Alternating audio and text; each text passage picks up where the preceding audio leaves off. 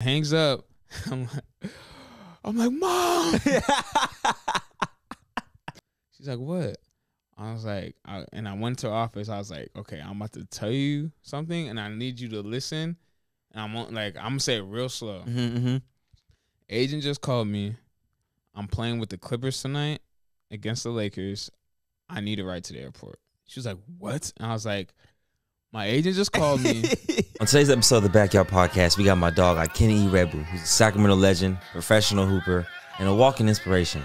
Today we get to learn more about his journey and how he keeps the mindset of just keep going. You guys are in for a good one. Kick back, relax, kick your feet up, and enjoy this next episode. Ladies and gentlemen, boys and girls all over the world, welcome back to the Backyard Podcast. I'm your host, Marcellus Howard, and I am here with a very special guest, my dog, Ikenna Iroegbu. How you doing, man? What's good? I'm doing good, bro. Man, appreciate you for having me. Come on, I appreciate you pulling up. Yes, sir. Now, you know, these guests come on here, they're a little humble with the intro, so I'm going to go ahead and give a quick background, man. Went to Franklin High School. Well, first of all, I went to Sutter Middle School, our rivals, sure. You know what I'm saying, cheaters. Shout out to Sutter, man. I loved it there. Nah, don't shout out to Sutter. Shout out Sam Brandon, man. We in the trenches. Then went to Franklin High School. Yes, sir. Interesting topic. We'll get on that later. Mm-hmm. Then played at Oak Hill. Yes, I did. Played at Washington State. Yes, I did. All 4 years, right? All 4 years, yeah. Then you had a stint with the Clippers. I did. Mm-hmm. G League. Mm-hmm. Go City in Washington. Yep. Now you're in the Israel. I was in Israel this last season. Now I just signed to play in Italy, top league in Italy. Oh my gosh, we getting exclusive access over here, man. Boy signed a top league in Italy. Yeah. But in high school, he was a top 25 player freshman year, right? Something like that. Something like. Yeah. I remember you on the ESPN 25. Yeah. I don't know. The whole ranking thing in high school was so crazy, but yeah, I was up there my freshman year. That's insane. I haven't seen nobody in the top 25 on ESPN in Sacramento since Josiah. Yeah, Josiah was like the first one around our age. Yeah. I know Chase Tapley. He was up there. He was up there too, but him and DeMarcus Nelson, but they was like a little older. Especially they was older than me for sure. So, Josiah was like the one that was around my age that I knew was like really like putting on for the city and stuff like that.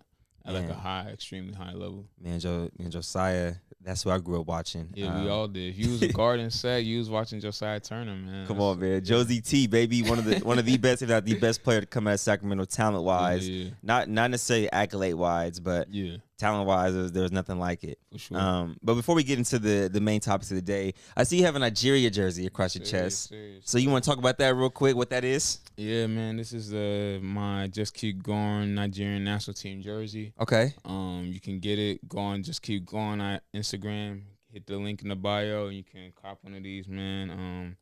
You know, people have been asking me for a Nigerian jersey for so long, so I put upon myself to go and create one and put it out there for the people. We got a lot more merch coming in. We got some vintage tees that I'm about to put out pretty soon. That's gonna be fire. Okay. But yeah, man, go show support and always just keep going. Always just keep going, and I always harp on being able to own something and you're able to own your own brand. Yeah. That is amazing in itself. Appreciate it. And also wanted to just give you your brief flowers. Not that people haven't told you already. You know, watching you from Sutter to watching how you handle the situation at Franklin to seeing you go to Oak Hill and, you know, being close with your brother. Yeah. And it's been dope to see your journey as well, because some people who have been through what you've been through will fold. Yeah. You know what I mean? 1000%, dog. 1000%. And you made it through the fire, and now you're playing top league in Italy. That is a blessing in itself, my dog. Appreciate that, fam. Man. Thank you. So I kind of don't want to start with Sutter because I don't want to talk about Sutter. So forget Sutter. But I do want to talk about, I kind of want to dive into the Franklin High School aspect of your basketball journey. Okay. Now, I don't want to get too much into the story because I want you to kind of tee off on it. But for those who don't know, Franklin High School Wildcat, same school my girl went to. And the coach over there, right? Yeah. You were, like I said, you were ESPN Top 25. And I believe after you came back from the USA initial camp, well, what was the first camp you went to? It was USA 15 and under for their for the 15 and under team, something like that. Okay. I'm pretty sure it's 15 and under, yeah. So 15 or 16, one of the two. And you came back, and then you're going into your sophomore year when you came back? Yeah. Right? So, okay, so freshman year, you guys were really good. Yeah, we were. Right? We were really good my freshman year, yeah. But I want to talk about the sophomore year coming back from the USA camp and why you never went back to the official USA camp. Can we talk about that a little bit? Yeah, man. What happened there, I felt like I played well in that setting. It was my first time being in Colorado. Mm-hmm. And for those of you that don't know, wherever you are watching this podcast, when you go do something athletic, whether it's football game, basketball game, baseball game in Colorado, like, and you're not from there, yeah, it's different, bro. Like, that altitude gonna hit you. And I wasn't I was prepared, but I wasn't as prepared I would have liked for that, you know. So the altitude hit, and it was tough, but I still felt like I did solid. But I just didn't end up making that team. I was up there with who was up there? Who was I up there with? It was Aaron Gordon was there with me. Damn. Jalil Okafor. Tyus Jones was there. I remember seeing him. Yeah. My boy Steven Domingo, he was there. Who went to Cal, yeah. And a few other dudes, but that's why I remember being there. But yeah, it was a cool experience. I just didn't end up making the team, honestly. So you not making the team had nothing to do with coach not showing love? Well, he didn't really show love initially. You know, like, I was going regardless if he was like showing love or not. Yeah. You know what I'm saying? I didn't really care. Like, this USA team growing up. What year is this? This was probably 20 freshman year of high school. Had to be like, because 2010. you're a year above us, so, yeah, that was my freshman year. Yeah. So you're like 09, 010. Yeah, so this is this is a few years after seeing the Redeem team and stuff like that. Fact. You know what I'm saying? Yeah. So this was big, bro. So I was like, yo, I don't care if I gotta miss a few days of school. Well, like, I'm about to go up there and like try to do my thing. Hell yeah. So like, he didn't really want me to go at first, which is kind of weird to me. I'm like, yo, I mess around, do my thing, do good. Like, this is good for everybody. We all eat off this, you know what I'm saying? Yeah. So I just ended up going with that. Like, I just went. I really didn't tell nobody. I was like, yeah, I got this USA thing. I'm going. Yeah. You know what I'm saying? So then, yeah, but that experience was cool. Yeah, so it is what it was. It didn't end up making the team, but it still had a great time, great experience. So after you didn't make the team, you came back. Yeah. And I remember watching a few of those sophomore year games. So I was a freshman at Capitol, and UC was playing on JV.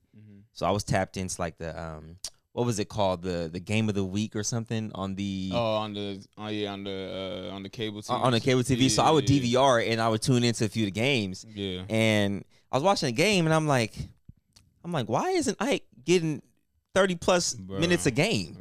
Right?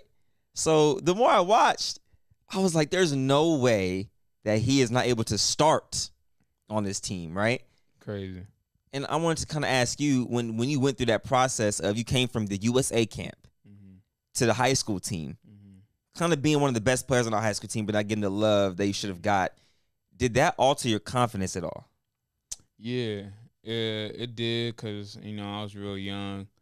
But, like it did and it didn't. Like, I knew how good I was. And we all knew. Yeah, and I had a lot of people telling me, and they kind of blamed the coach a little bit. And you know, you keep doing your thing in practice, like, yo, I'm about to play, especially after I kind of had a solid freshman year. Yeah. But this just wasn't the case. You know, the coach, he was kind of on some power trip stuff, like, nah, he was real old school. We doing it his way, whatever. But, you know, after kind of going through that and seeing how, like, what I should be doing, and stuff like that, I kind of felt like it was time for me to get up out of there. And in terms of the power trip and everything, like he want to do things his way. Yeah. I was talking to your teammate Theo. Yeah. And he told me, and Marvin kind of confirmed this. So that Yeah. means it must have been generations of the same thing. This happened for like even before I got there, you know. Okay. Like, and then because I think UC and Marvin were like the last ones I really knew that like went through that coach. Yep. So yeah, we all like felt that wrath, bro, and it was just like for what, you know what I'm saying? Yeah. Like he had all these talented players that Gracious. all these talented players all live 5 miles, legit like 5 miles from each other, bro. It was destined to be greatness. We could have like really like did something crazy, but is it true that he made you guys all have the same free throw routine? yeah. So can you walk me through what the free throw routine was? Man, it was so crazy, bro. I don't even remember, bro. Like I'm trying like some of the stuff that went on in Franklin was so wild. I kind of like blocked that from my memory bank, bro. So I just like will forget about it because there'll be times where I'm just like, bro, like I don't know what it's supposed to go like, but I know it's not supposed to go like this, bro. Facts. You know, like I know it's supposed to be a lot easier, a lot smoother.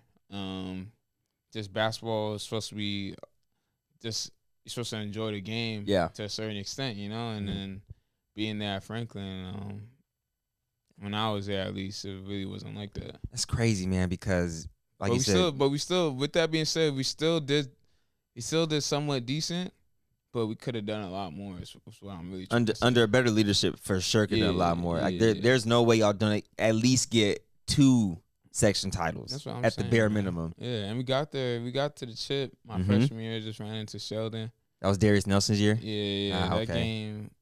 That game was wild. I remember. I think Chooks dunked on Darius. Chooks had a nasty lob. Bro, that stuff was wild. So then after your sophomore year, you leave to go to Oak Hill Academy. Yeah. Which is one of the most prestigious schools in basketball history. The Brandon Jennings of the world, the Carmelo Anthonys, etc. When you went there, was it a culture shock? Yeah, for sure, 1,000%. Because that's in Virginia. Virginia, man. Right? Okay. Virginia. It's like 8 miles from North Carolina. But like man, I'm a Cali kid. You know, like I'm used to sunshine all the time. There might be a little rain here and there, but we're not wearing like winter coats and nothing like that. We gonna throw on a hoodie and like keep it pushing. Yeah. Over there, man, like first 2 months and mind you, like I'm 16. You know what I'm saying? Like I'm young, so like, and it was really hard on my parents at the same time because my older brother Chooks, he left for college when I left for Oak Hill. Yeah, it was hard on everybody because like 2 of us leave at the same time because most families it's like okay, they got multiple kids, oldest leaves, and a few years after that the second one, and after that the third one. For us, like we both shipped out at the same time. Damn, it was hard on not just my parents and my mom, but it was hard on UC as well because he went from being like the third child to like an only child for a while. So it was hard on everybody. But yeah, for me it was a real culture shock. I had to get used to being in the cold. Cause I'm a person, I like to work out early in the morning. Yeah. And I had to walk. The gym was like maybe like a block from where my dorm was. So I had to walk there, which was cool. But when you're waking up at 5 a.m. and it's snowing outside and you gotta put your coat on and you gotta walk through that. Damn. Like, yeah, your love for the game gonna get tested for sure. You know what I'm saying? Sure. So yeah, it was a culture shock for sure at first. How'd you get the Oak Hill? Like, how'd you get there? Like, what was the communication like? So after my freshman year at Franklin, I went to what was it? Nike had a top sophomore camp or something like that in St. Louis, Louisiana. Oh no, St. Louis. Where's St. Louis at? St. Louis, Missouri? Missouri. St. Louis, Missouri, yeah. So I went there, and Coach Steve Smith, he just retired. Shout out to Coach Smith. He was my coach at that camp. Okay. So then I did cool at the camp, and then fast forward, I go through this little sophomore year at Franklin, didn't go well. And then towards the end of the season, I'm starting to see like how things are playing out. And I told my dad I want to go to Oak Hill. He was like, all right, let's do it. So then my dad and my trainer kind of contacted Oak Hill Academy and Steve Smith, and he would have remembered me from the summer before. Yeah. So he was like, "Oh yeah, bring him in." So then I took a visit there. I went up there, talked to Quinn Cook when I was up there. Quinn. Yeah, I met hooped with Jordan Adams and all them that were on the team already.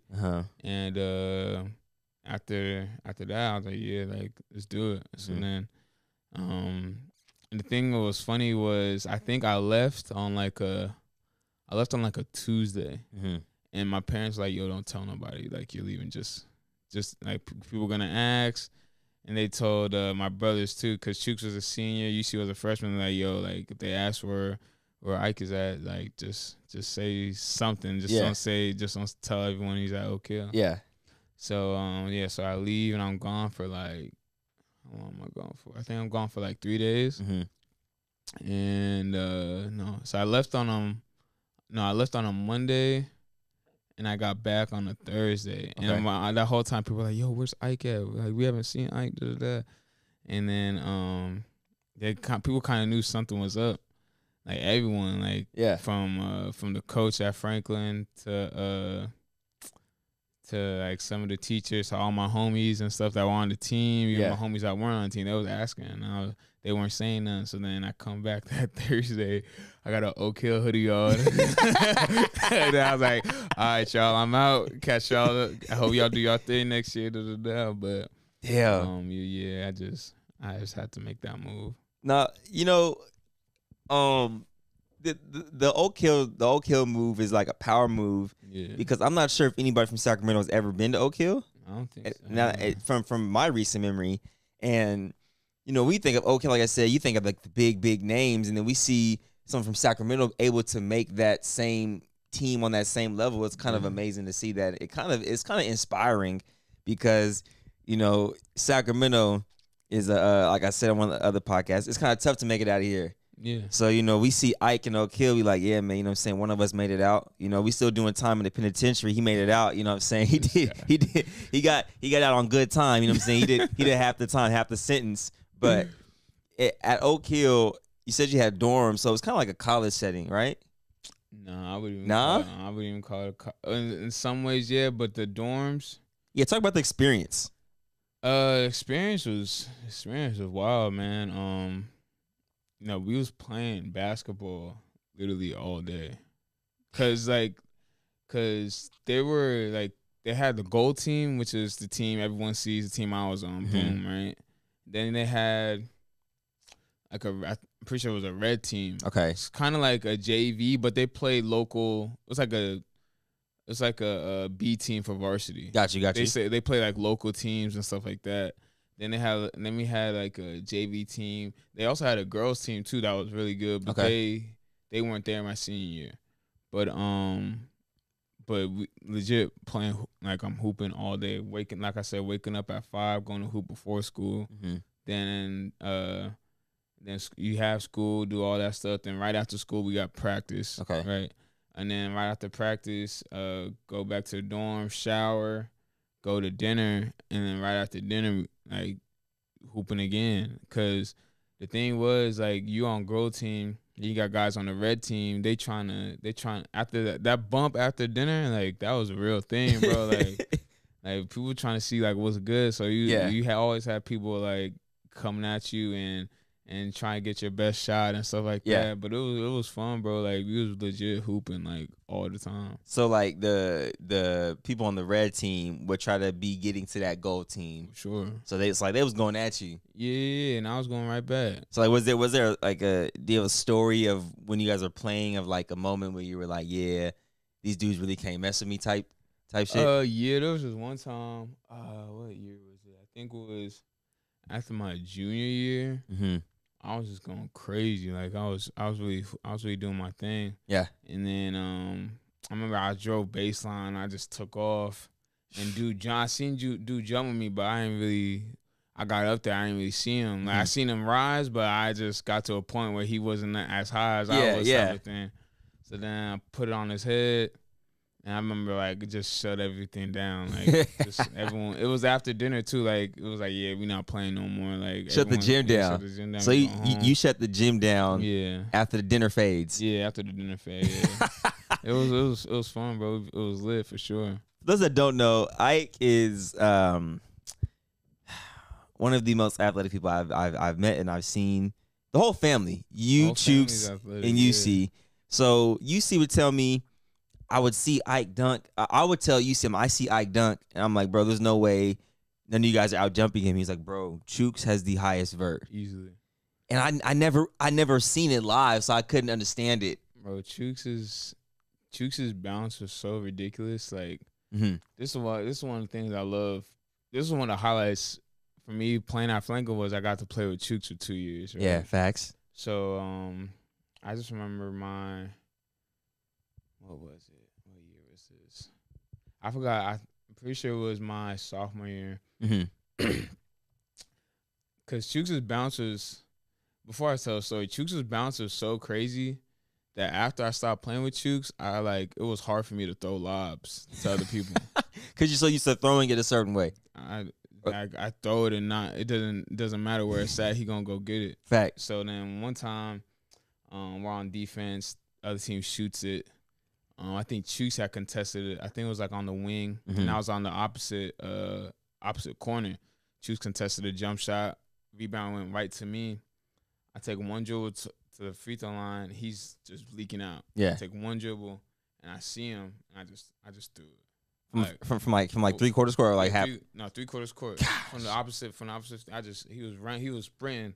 I just threw it, bro. And I was like, I hope he go get it. Like, then he just went up, jumped off two, just put it on the dude's head. And I was like, it was so crazy that like, sometimes I'll just be like, in my head, I'm like, man, like, that was unbelievable. Yeah. But during the game, it's like, you just kind of keep it cool, keep it composure. But in my head, I was like, yo, that was unbelievable. Like, I've seen the dunks Chooks was doing at Franklin, bro. It was just, like, so unreal.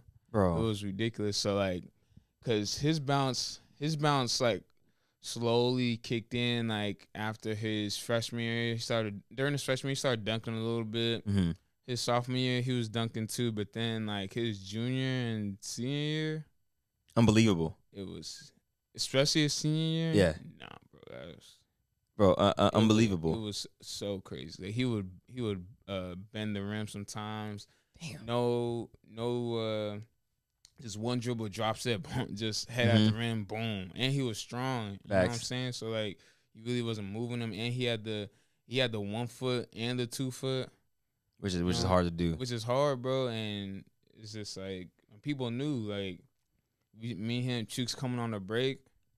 Like, I didn't care. I was just like, all right, the defender jump at me, I'm throwing it. Yeah. I'm throwing it up there. I really could just, like, ball, like, he running this way, just, like, and just throw it, bro. In the vicinity. In the vicinity. He going up there, boom, boom. And, like, just doesn't matter. That's insane. Yeah, so, like, a year or two after that, like, I remember I was playing some, do you remember the little summer league games we used to have in Atomas High? Yes. Yeah. Yes. So, I remember I was playing in that.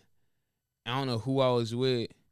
But dude, he could dunk. He had some bounce to him, and we were running the lane, and I seen it. I see the opening for it. I threw it, bro. It hit nothing but the backboard, bro. The other way.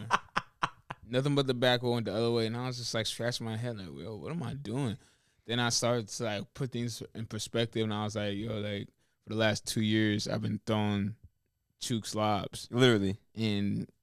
I mean, you're not gonna find many people at this age with bounce like Chooks. So yeah, I just kind of had to get better at that. I had to get used to that for a little minute. Man, you know, sometimes you take things for granted because not only you throwing lobs to your brother, but that's someone you grew up with, so your chemistry is always there, that's just always subconsciously. There. Yeah, that is amazing. Sure. Yeah, well, I like that's a moment I've never got to experience. I don't have any brothers, and I don't have the extreme lob ability to catch lobs like that. Yeah, but. Kind of going back to Oak Hill real quick, I wanted to ask you a question because I used to watch this docuseries with Quinn Cook. Oh, The Day in the Life. The Day in the Life, Everyone right? Always ask me about that. The Day in the Life. So was the red line thing or like the invisible line thing true? That was a fact. So you couldn't cross that line, or else like they would basically kick you out the school. You know where it was at. You know where it was at. It's like they told you this, or this was like a known fact. Like everybody just kind of just like they don't really. The faculty, they don't tell you that, but the students, they tell you like, yo, like just don't cross that line. And then, you know, you start being there for a little while, you start to see it. Can you elaborate a little bit on what that line crossing, like what exactly we're talking about here? So Oak Hill, for those that don't know, Oak Hill is a boys and a girls school. A lot of people just think it's a boys school, but that's not true. Oak Hill, there are girls there, you know, it's a lot of it's teenagers. We're in high school, you know. They got to have something to split the girls and the boys up. You know, you can't have everyone mixed up because then it's just gonna be bad news. Chaos, It's gonna be straight chaos. And it's in the middle of nowhere. Yeah, teenagers, middle of nowhere. Nah, you splitting that up. So so you get there, and then I remember my visit, Quinn had told me about the imaginary line, and it's like there's like a welcome to Oak Hill sign, and then right at that. Right, like you literally cut that sign in half, and that's where it's at. So it's literally like boys and girls. Yeah, the girls could cross that line to get to like the cafeteria and stuff. Yeah. So like during school and stuff, you seeing some people like cross the line, but during like non-school hours, activities, and stuff like that, nah, you seeing that line, you better not cross it. So was it a religious school? Yeah, it was a religious school. Yeah, what was it? It was Christian. It was a Christian school for Christian. sure. Dang, yeah. that's kind of crazy to hear, because when I watched it, I said imaginary line. You know, back when I watched it, I was not in the right headspace. I said, man, if I went there, they wouldn't say nothing to me. They'd got my ass up out of there. Yeah, they saying something to everybody. Don't matter who you are. If you're on the gold team, red team, whatever, they saying something to everybody, bro. That's crazy. For sure. But I mean, it does keep the order, I guess. Yeah, you got to keep that order, man. A bunch of teenagers, can't have them going anywhere and stuff like that. So, following Oak Hill, college recruitment happens, and you signed to Washington State. But what was your top 5 schools? Man, honestly, top 5 was like USC, Washington State, Virginia Tech. That was like my top 3 right there. Like those are your like heavy 3 that you. Yeah, those were like the heavy ones that was really on me. The thing about it though, it really came down to Virginia Tech and Washington State because a part of me want to go to USC and Arizona State. Okay. Arizona State was recruiting me, but that kind of fell off a little bit. And then USC was recruiting me hard too. That was actually the first school to offer me. Wow. And I was really gonna a lot of me want to go there, but the only thing with that was I can't forget his name. I'm forgetting his name right now. Basically they fired the coach that recruited me, the head coach that recruited me. They fired him. So then going into my senior year, they bring in a new head coach, so that was off the table. So then it was just Washington State and Virginia Tech. And with me being at Oak Hill, I could just like stay in Virginia, stay on the East Coast. But then a part of me was like, nah, like I'm trying to get back to the West Coast and like playing for my family and stuff like that. And that's what I decided to do. So when you made the decision to go to Washington State, I'm sure you had aspirations of making it to the NBA, for sure. right? So still do. Yeah, no, I mean, come on now. You already in it damn near. We're going to talk about that in a minute. We are. But at that time, you had aspirations to go into the NBA, like every kid does, going D1 or any college. Yeah. And making that decision, did the school matter, or did you think like my play will translate anywhere? Because some people say like their play translates anywhere, but some people who don't have the skill set get seen more playing for a bigger conference. Yeah, for me, it was more about like I'm gonna make it work wherever I'm at type of thing. Like it doesn't really, like location is cool, all that stuff. Like it's all good, but put me in whatever situation. I'm gonna make it work. Find out what I gotta do, and then go out there and do it. Really. So when you got there, people that know Washington State, it's Pullman. Right? Pullman, however you say that damn name. Damn it. But my boy Ty just got back from there, and he said, yo, it is snowy. Yeah, it's cold. It is a different type of Washington. See, the thing about that, though, I wasn't worried about the cold 'cause I just did that at Oak Hill. So I was like, man, I'm cool with cold, like whatever to me at this point. And then you got to the at the time it was still Pac. It was Pac-12. Yeah, Pac-12. I think they became the Pac-12 maybe like a year or two before I had got there, but it was Pac-12. Right, because it was Pac-10. Yeah. Playing in the Pac, usually it's known for like guards. Yeah. So what was that like? Because every night you're playing against premier guards at pretty much not even just in the Pac, just in general at the D1 level. Yeah, man. Yeah, you gotta like be ready because there's some boys, some teams, they was coming with it. I remember my freshman year, I probably played against like one of the most talented college teams ever in Arizona. Freshman year. My freshman year, it was crazy, bro. Wait, that was let me guess. That was TJ McConnell, Tarkanian, 7 foot, Tarczewski. Yeah. Who was Gabe York there? Yes, Gabe York was there. I'm going blank. I'm going blank on the others. Nick Johnson, Bunnies Johnson. Shout out Josie T. Aaron Gordon. Gosh, damn. Van Ashley, Brandon Ashley, BA. Wow, that team is stacked. Who they have? They have Richard. Hollis Jefferson. Mm-hmm. Damn, and they didn't win it all. Nah, bro. Brandon Ashley had got hurt against Cal. Like I think this is right before they started the Pac-12, the Pac-12 tournament. Yeah. And then he broke his foot. Oh. But they still ended up making it to the Elite Eight. But honestly, if Brandon Ashley was healthy, they for sure most likely would have won, bro. So talk about playing them. Like that is a talented team. Bro, it was crazy, bro. Like we only played them once because the thing is like with there being 12 teams, you can't play every team twice. So there's only like 2 teams you play once. So it was for us that year. It was Arizona State and Arizona, and bro, it was crazy. First game sold out. Was it in Arizona? Yeah, that Arizona game sold out. Felt like a damn party in there. I was like, oh, these lights is bright. Like, yeah, all lights are all gyms are bright, but that year Arizona's lights, it was OD, bro. So what could you do in the situation in terms of team wise when you have TJ McConnell coming off pick and roll from Tarczewski, but then you have Aaron Gordon on the lob side, then and you got Hollis Jefferson, and then you got BA. Yeah. Like what's the game plan going into that game? Man, you better go out there and show out. Like, don't matter who they are, but they was just a good team, bro. Like, yeah.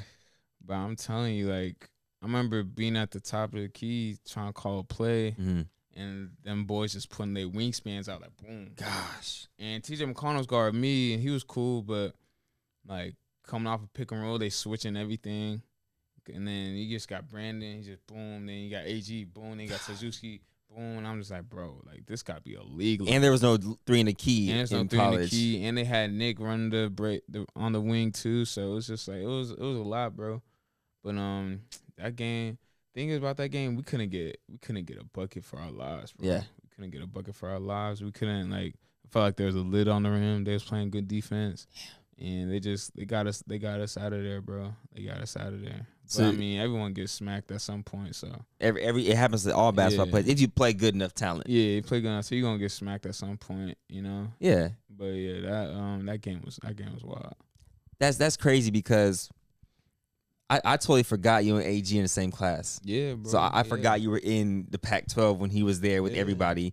And one thing that's crazy, not crazy, but I asked all the people who come on here basketball wise this question. It's a 2-part question.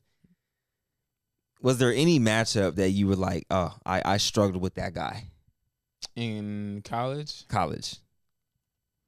Any matchup? Like one person you played and it was like tough matchup. Nah, not really. That's respect. Like I remember, like there's been games when dudes have got hot and like maybe like scored more and stuff like that. Okay, talk about that then. Oh man, bro went to What school did he go to? I played against him in the G League too. I'm saying he plays so much basketball, man. Bro, it was crazy. I forgot his name, but he got hit like maybe like 6 threes, 6 or 7 threes, just like was just firing off and it was cashing. We ended up beating him. We ended up winning though. Mm-hmm. We ended up beating him, but I think he might have finished with like 28 or something like that. But it's never been like it was never a point where it's like, yo, like you can't do nothing with this dude. Oh, you know what? I'm like, hold on. My junior year, Andrew senior night, we're playing now at Washington, bro. Like that was tough. Yeah, it was like some storybook stuff what he did that night, bro. I'm about to tell you, but you're not gonna believe me, bro. It's really like Hollywood type of thing. Like like you're senior, you're leading your team. By the way, they had a great team that year. It was him, Nigel. Nigel was gosh. Yeah. Wait, no, was Nigel? Nigel's the same class as you, I thought. Yeah, no, but he sat out. No, Nigel wasn't there. Okay. When this happened. So it was him. It wasn't Nigel, it was DeJounte Murray. Oh, Keys? Yeah, Keys, yeah, with Keys. And I knew Keys was good, but I didn't know he was like that. He turned up that freshman year. He turned up his freshman year. I was like, this dude from SAC? Yeah. Cause you know what? And the thing about going to Oak Hill, like I miss seeing like the growth of like other players like in the city. That's very true. I miss seeing that. So when I went from Oak Hill to Washington State, and my junior year, they're talking about Marquise. Yeah. I was like, Marquise Chris. He's like, where's he from? He's from Sacramento? Yeah. He went to Pleasant Grove. He went to PG? Yeah. State champion. State champ. I was like, what? And then to see the way he was playing, way he was flying, I was like, whoa. OD. Yeah, I had no clue. Yeah. I had no clue. But yeah, back to it. Yeah, so Andrew senior night, man. Boy dropped 50. Bro, senior night. 50 is a lot of points. Bro, but in college 50 with the packed paint? 50? 50 ball, bro. Okay, go ahead. I remember thinking I was one time like, yo, like, we throwing everything out, bro. Like, still dropping, bro, getting to it, bro. Like, getting to it. 50, so 40 minutes in a college game. So he equivalently scored 1 point something per minute. For sure. That is absolutely insane. Yeah, bro. So after the game, what is coach talking about in the locker room? You're not talking about nothing. You're not talking about nothing, bro. I was just like, I was still trying to I was like, bro, does this man really just shot 50 in the college game, bro? Senior night. On his senior night. Was it like 50 on the dot or was it like? Yeah, it was 50 on the dot. No, 48, 47, 42, 51, 53. Cause like think about like 51 is tough. Having 53 is cool too, but just like 50, just 5-0, like that's tough, bro. Cause like literally like when you hear people like score 50, 53, 54 points, they usually be like, I had 50. They don't be like I had 54. Exactly. They kind of round down. Yeah. But to have 50, half a century. I mean, it hurt, bro. Cause I'm just like, cause that year we weren't having a good year. We were really struggling, and then that was just like dagger in the coffin, bro. Like I was like, bro, what? I know the crowd was going crazy. Stupid, bro. Oh my! And it's a rivalry game. And so you talking about? I'm trying to tell you, Hollywood, like legit. You couldn't write from their side looking at us. You couldn't write a better story, bro. Senior night, rivalry game. 50 ball, bro. Last home game, bro. 50 ball. That's after that, I might have asked for bro's fade. Like, I'm like, hey, don't ever disrespect me like that again. Nah, man, you just gotta. You just gotta take it for what it is and just keep it pushing, bro. Like, can't do nothing but you gotta respect it. You gotta respect that. Cause I remember shit. My senior year, I was like, yeah, like, I gotta do something. gotta turn up. I gotta do something. And then my senior year, we had Washington too at the crib. Okay, so reverse. Okay. Night, so I was like, yo, like, I don't know what's gonna happen, but I know we finna get this dub. And then it was our first time in like, I think 8-10 years or something like that Washington State beat UW twice in the season or something like that. Oh shit, it's easy. Yeah. So did you hoop that senior night? Like, you did your thing? I did cool. I think I either had like 14, 17. It was loud though. It was like a loud 14, 17. It wasn't no 50. Yeah. But those loud 17s for like 30s. Yeah, it was cool. So then, kids that are in high school, they watch college basketball and they think scoring 20 points is easy. Yeah. Right. Now, me playing JUCO, then going to NCAA, I've only scored 20 points twice in my NCAA career, because kids understand when game plans come into play, and teams know you, and they can scheme and guard, and of course the paint is packed, and it ain't that easy to score 20. It's not that easy to average 20. It's not. Very few people average 20 in college. For sure. And it's a lot of people. For you, when you got to college, let's go to your senior year, when you're fully 100% comfortable. Like, this is like, it's been your team for some time now, and you're getting ready to prepare for the league. Yeah. So, what are some of the? I've never asked anybody this kind of question actually. What are some of the schemes you faced in terms of coming off a screen or guarding a screen? Man, I remember my junior year, right? I was shooting the three at a tremendously high clip. Okay. Like, I was on pace to shoot it better than Claire. Shit. Like, I was going crazy sniping it, bro. Because the year before I wasn't really all that great, but then coming to my junior year, I was sniping. So they started. It's funny because I started seeing this a lot more now too. In this last season, I played in Israel. Yeah. But like, as soon as I come off a ball screen, trap. Like, don't let Ike come off and try to create. Just trap him. So I had to get the ball out quick. Yeah. Or see if I could find a roller really fast or do something. And at first, that kind of messed me up because I really wasn't used to that. You know, because I'm just like, all right, I'm gonna come off. They're gonna go over, under.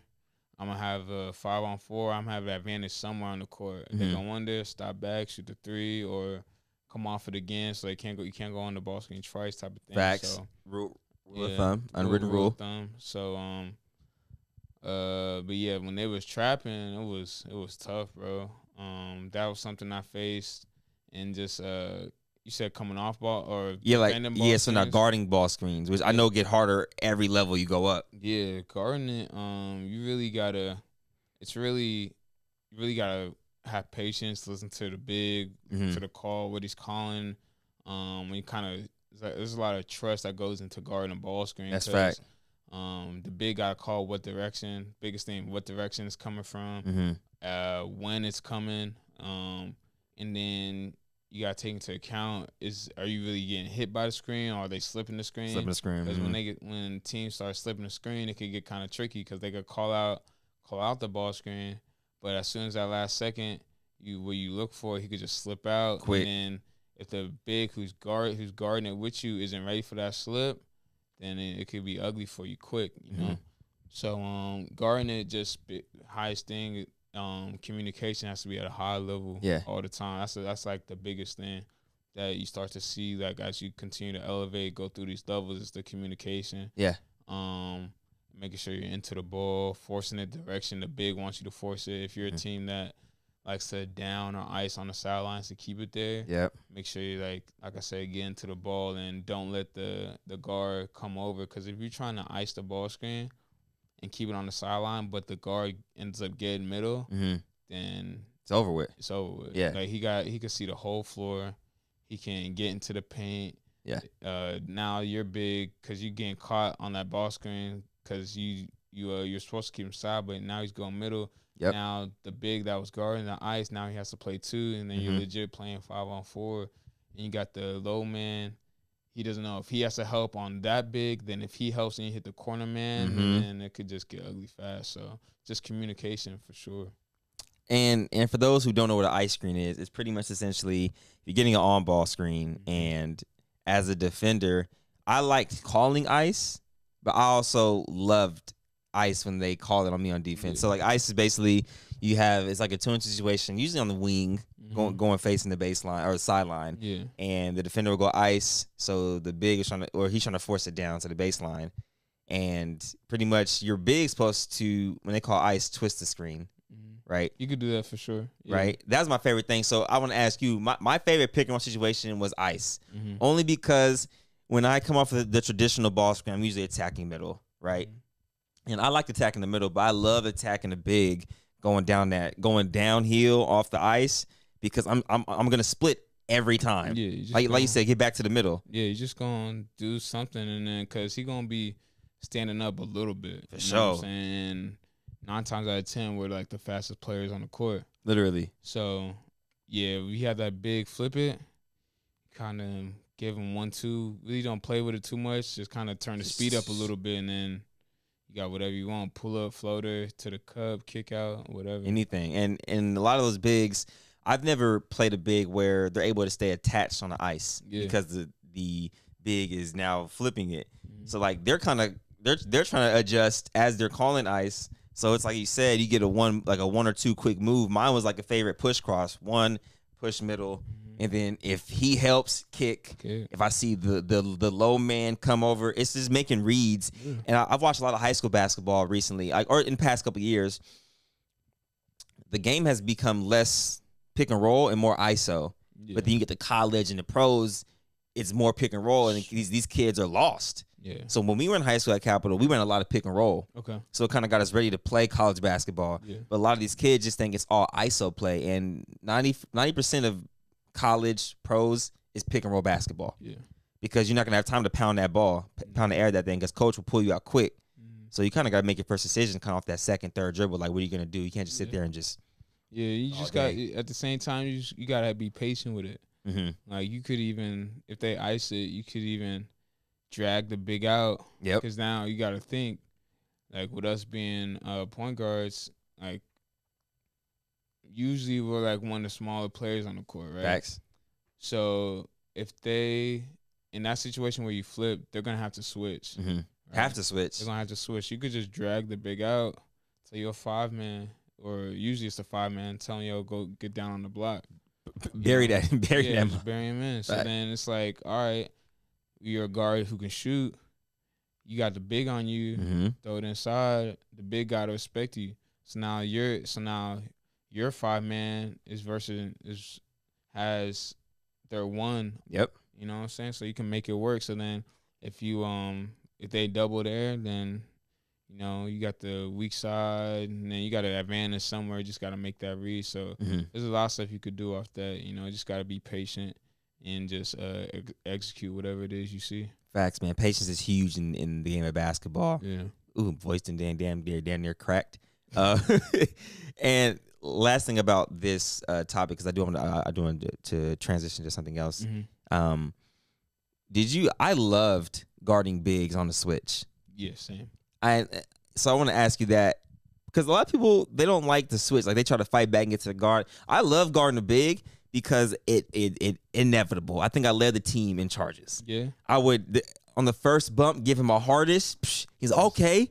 And then on the second bump, take it. The thing is, with you being a point guard, guarding the big, more likely than not, the ref's gonna give you that call. All the time. What I'm saying? They gonna rock with you on that call. 100%. For me, it's like, I like guarding people in the post, because one, like, most people that are taller than me think they can move me when they can't. You know what I'm saying? And keep it a buck, like, most bigs don't have post moves. Low key. Like, keep it set. Yeah. Most bigs don't have post moves. Like, they're gonna just try to hook you right, hook you left. But if you could do a good job of when they switch, pushing them out and making them catch the ball further from the basket, you did your job. That's facts. You know what I'm saying? So it's just, I really enjoy, like, guarding the post, stuff like that. Yeah. So it's cool to me too. Definitely. I think it's kind of, as a competitor, you love the challenge. Yeah, love that challenge, bro. Love that challenge.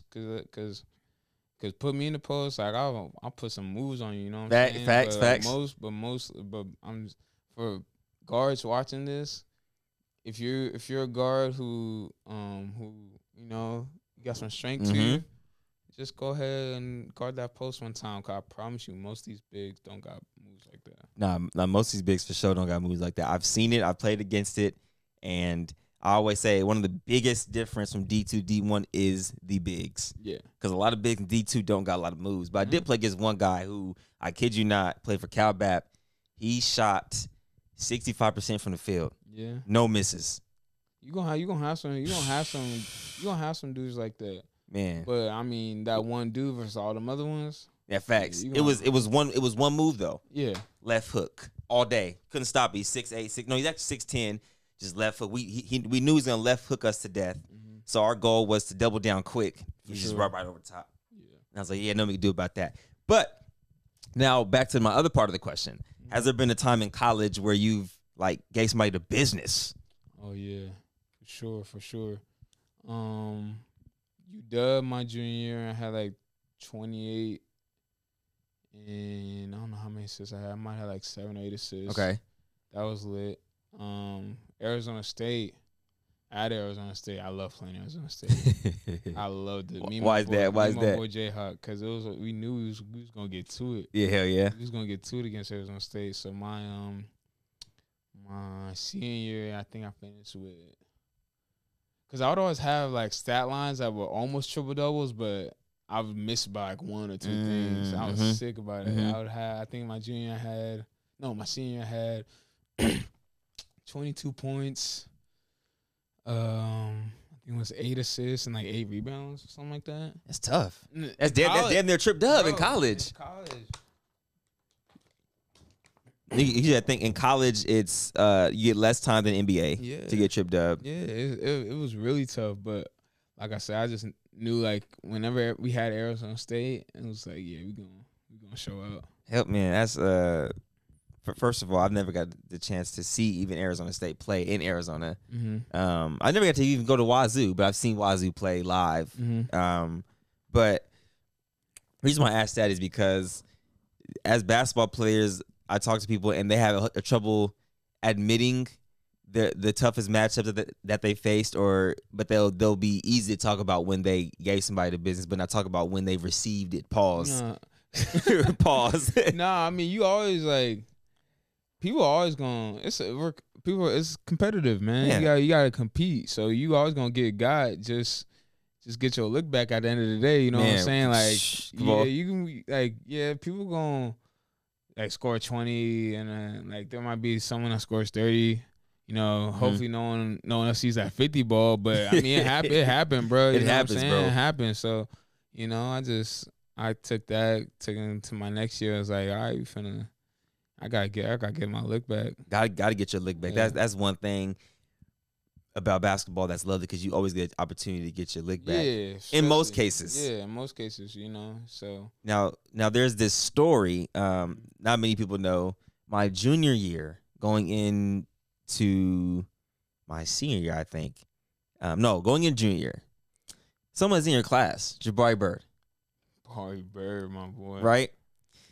We're at Cal Berkeley, playing in the Cal Berkeley High School tournament. I think we're like in the quarterfinals. And he flies back from the USA camp. He got cut. So I'm talking to people on Silesia, and they're like, yeah, he's coming out. He's just watching. He's not playing, right? He saw that they were playing Capital Christian. I literally seen him go, oh, bet. Go put his shoes on. He had some shoes that he brought from Colorado, and put them on and start getting the warm-up lines. I said, I thought bro wasn't playing. And then they're like, yeah, I guess he's pissed for not making the team. So I said, man, bump that. We're finna go at this nigga. Bro, when I say that was the loudest 30 I've ever received, because it wasn't just 30 points. There was one highlight on my boy Justice. Yeah, I'm telling this story because, yeah, people got to hear this. It was a play where someone dribbled. It was Mario Dunn. Bro. Rio was cold. Tough, bro. Bruh.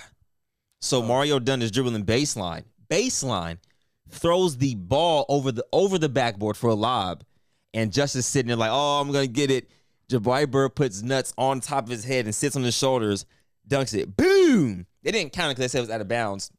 But in that moment, I said, oh, that's the difference, right? So after I seen that, I'm like, damn, okay. So I'm talking to Mario mid-game, and I'm like, first of all, y'all being disrespectful right now. Throwing the ball to the back, but he's like, yo, you know, man, you know, we got to show you how it's done. So after that dunk, he had 5 more, and then had 30. And then this is the worst part. We lose that game, and we go sit in the stands to watch them play the next game.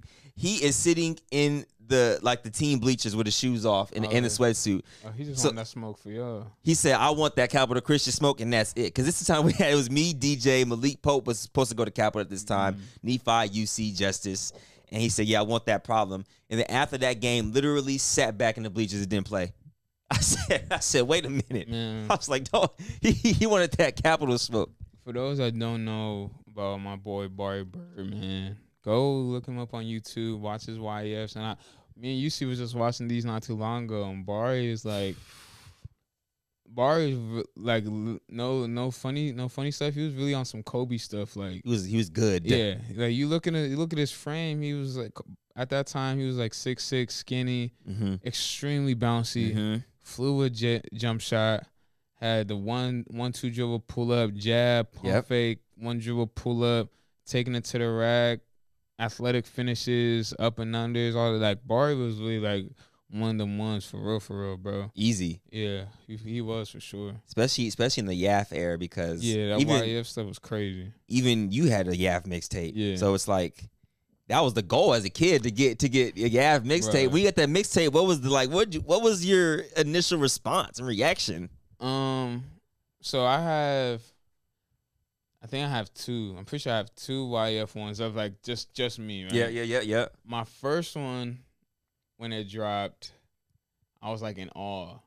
Like I was like, wow, like facts. You type my name in, like this was gonna pop up, and it was tough, bro. I haven't watched it in a while. Yeah. But I just remember that feeling of like I'm here, you know what I'm saying? Like it was, it's crazy, bro. No fact though, cause like nowadays, like any kid could get a mixtape, you know what I'm saying? Like, but back then you really had to show out, and bro had to Travis and one of his dudes had to follow you around and stuff like that. Yeah. So like you see Trap pull up to the game, it's like it's time to go, bro. You want this mix? You gotta make it happen. Facts. So then so the first one, fire, bro. Like I couldn't believe it. I probably watched it like 1,000 times in the span of like 4 or 5 days. Easily, you know what I'm saying? And then the one he made me going into my senior year that summer. That was the one. I think that one might have like 300, 400,000 views. I'm not really sure. But that one was just like that was just so fire, bro. I really honestly couldn't believe it. Because like that summer was just crazy. Like AG was getting his, Barry was getting his, and all these other dudes, and it was like a select few. DA was getting his. And this is the summer after the Soldiers. Yeah. Like, with Barry Brown, Josiah, Kiwi, Nick, Kyle Wilcher, Chooks, all them. Like they was all like they all got mixes, and it was all tough. Facts. So like I was like, yo, like I need one, and then Trav like he made me that, and that was the summer joint. The summer joint, yeah. I'll be forever grateful for that, because that really just like when that dropped, bro, like it was ridiculous. But because back then, when YAF would drop, who mixtape would drop, Balls Life would drop mixtapes, kids were getting scholarship offers off these videos. I you know what? Now that you say that, bro, it was like the way getting a mixtape felt back then. It was like scholarship, and then I'm talking about like legit right under that was getting the mixtape. Because nowadays you have so many different outlets for mixtapes, like Overtime. My dude down in LA, Beach City Hoops. Beach City. Who we got out here in SAC? We got Simply Basketball. Simply Basketball. We got we got overall we got Mars Real, City League Hoops. It's all that. You got so many different outlets. Back then it was Hoop Mixtape, YAF, and Ball's Life. That's it. And for then the most part, Mars Reels was cool too. Mars was more like a DC thing. Yep, and then City Hoops was like just coming up. Yeah. And then you forgetting we got GBWE TV. Oh, that's a fact. That's a fact. That's a fact. That's a fact. Can't forget that. Can't forget to get buckets with these television. Can't forget that, bro. But nah, the that was the fact is people used to say like the scholarship, and then he'd be like, bro, I need a mixtape. Right, you need a mixtape. You want that scholar? Yeah. Like honestly, I'm just thinking of like a 16, 17-year-old. Like you want that scholarship for sure. 100%. That's great.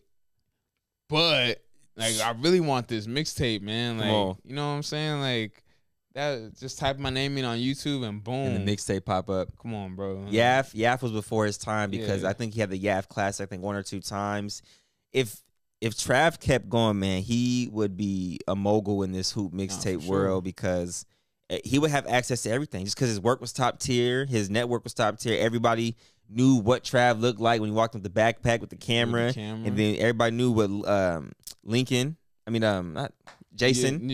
Jason and Lincoln. Yeah, Jason both Lincoln, George. Yeah. And it was just it was you guys weren't alive to see. If you guys weren't alive to see the hoop mixtape culture, basketball culture, it was purely one of the best eras. It was crazy in basketball because it was before the social media era. Yeah, because you as a hooper, like I remember like whenever I come back from school, like hoop mixtape and like YF, those were my like home pages.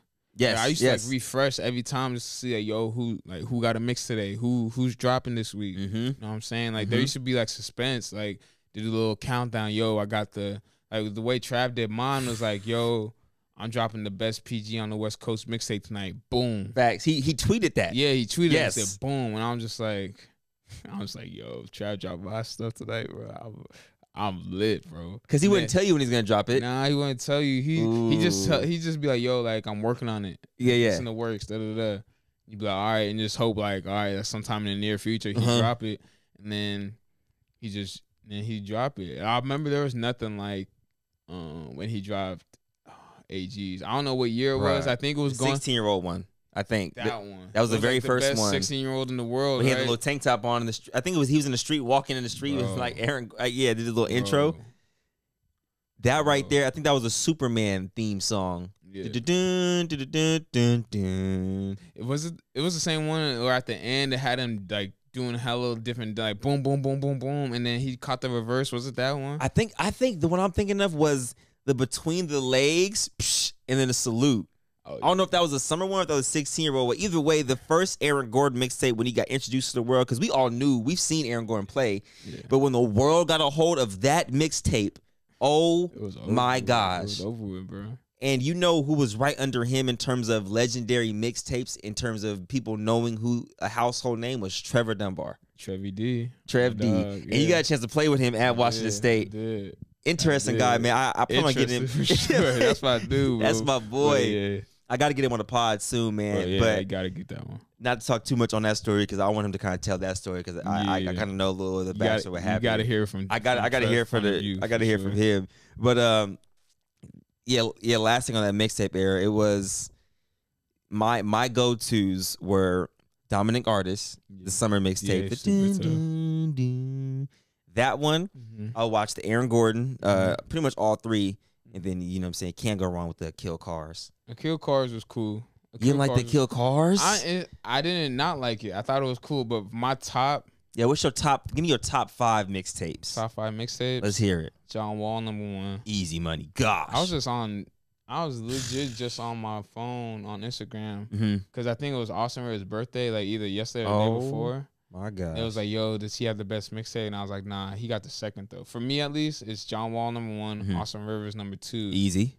And then Josiah. Yes. Going into his senior year that summer. That was the summer mixtape, yep. Yeah, summer mixtape, stupid. That was ridiculous. And then #4, I would have to say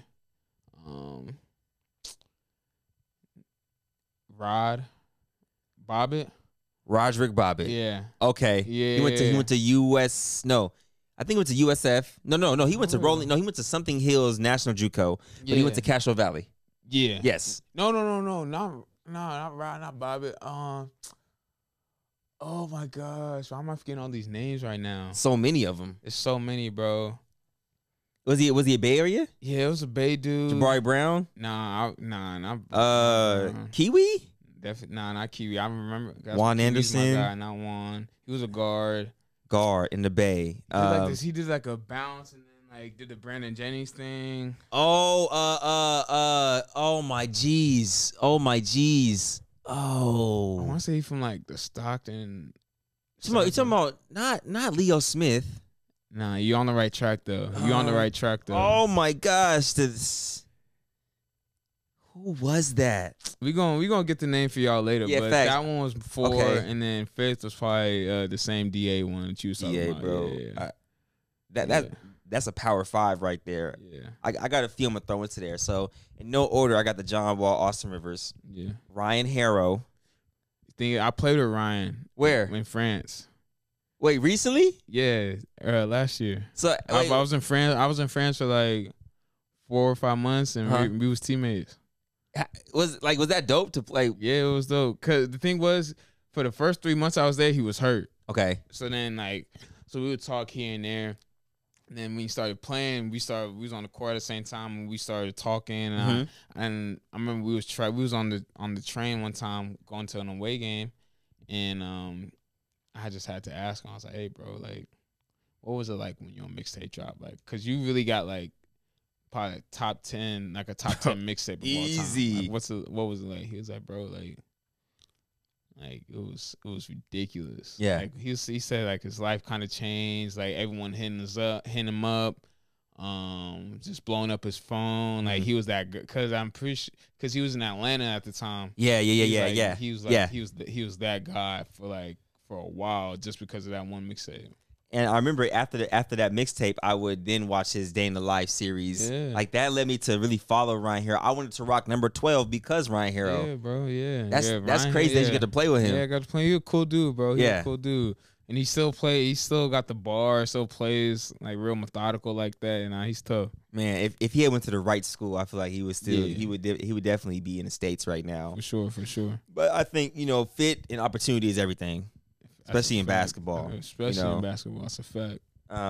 So I got John Wall, Austin Rivers, Ryan Harrows. I gotta throw a Kill Car in there because that's just what I grew up watching. Tough. Yeah, Kill Car was tough. And then that 5th one is always a tie for me between AG and Trev D. Just because I played Trevor and I've grown up with Trevor, so it's like I kind of bias to that. But man, Trev was the first person, to be honest, where I seen his mixtape and I honestly said, "Oh, it's possible."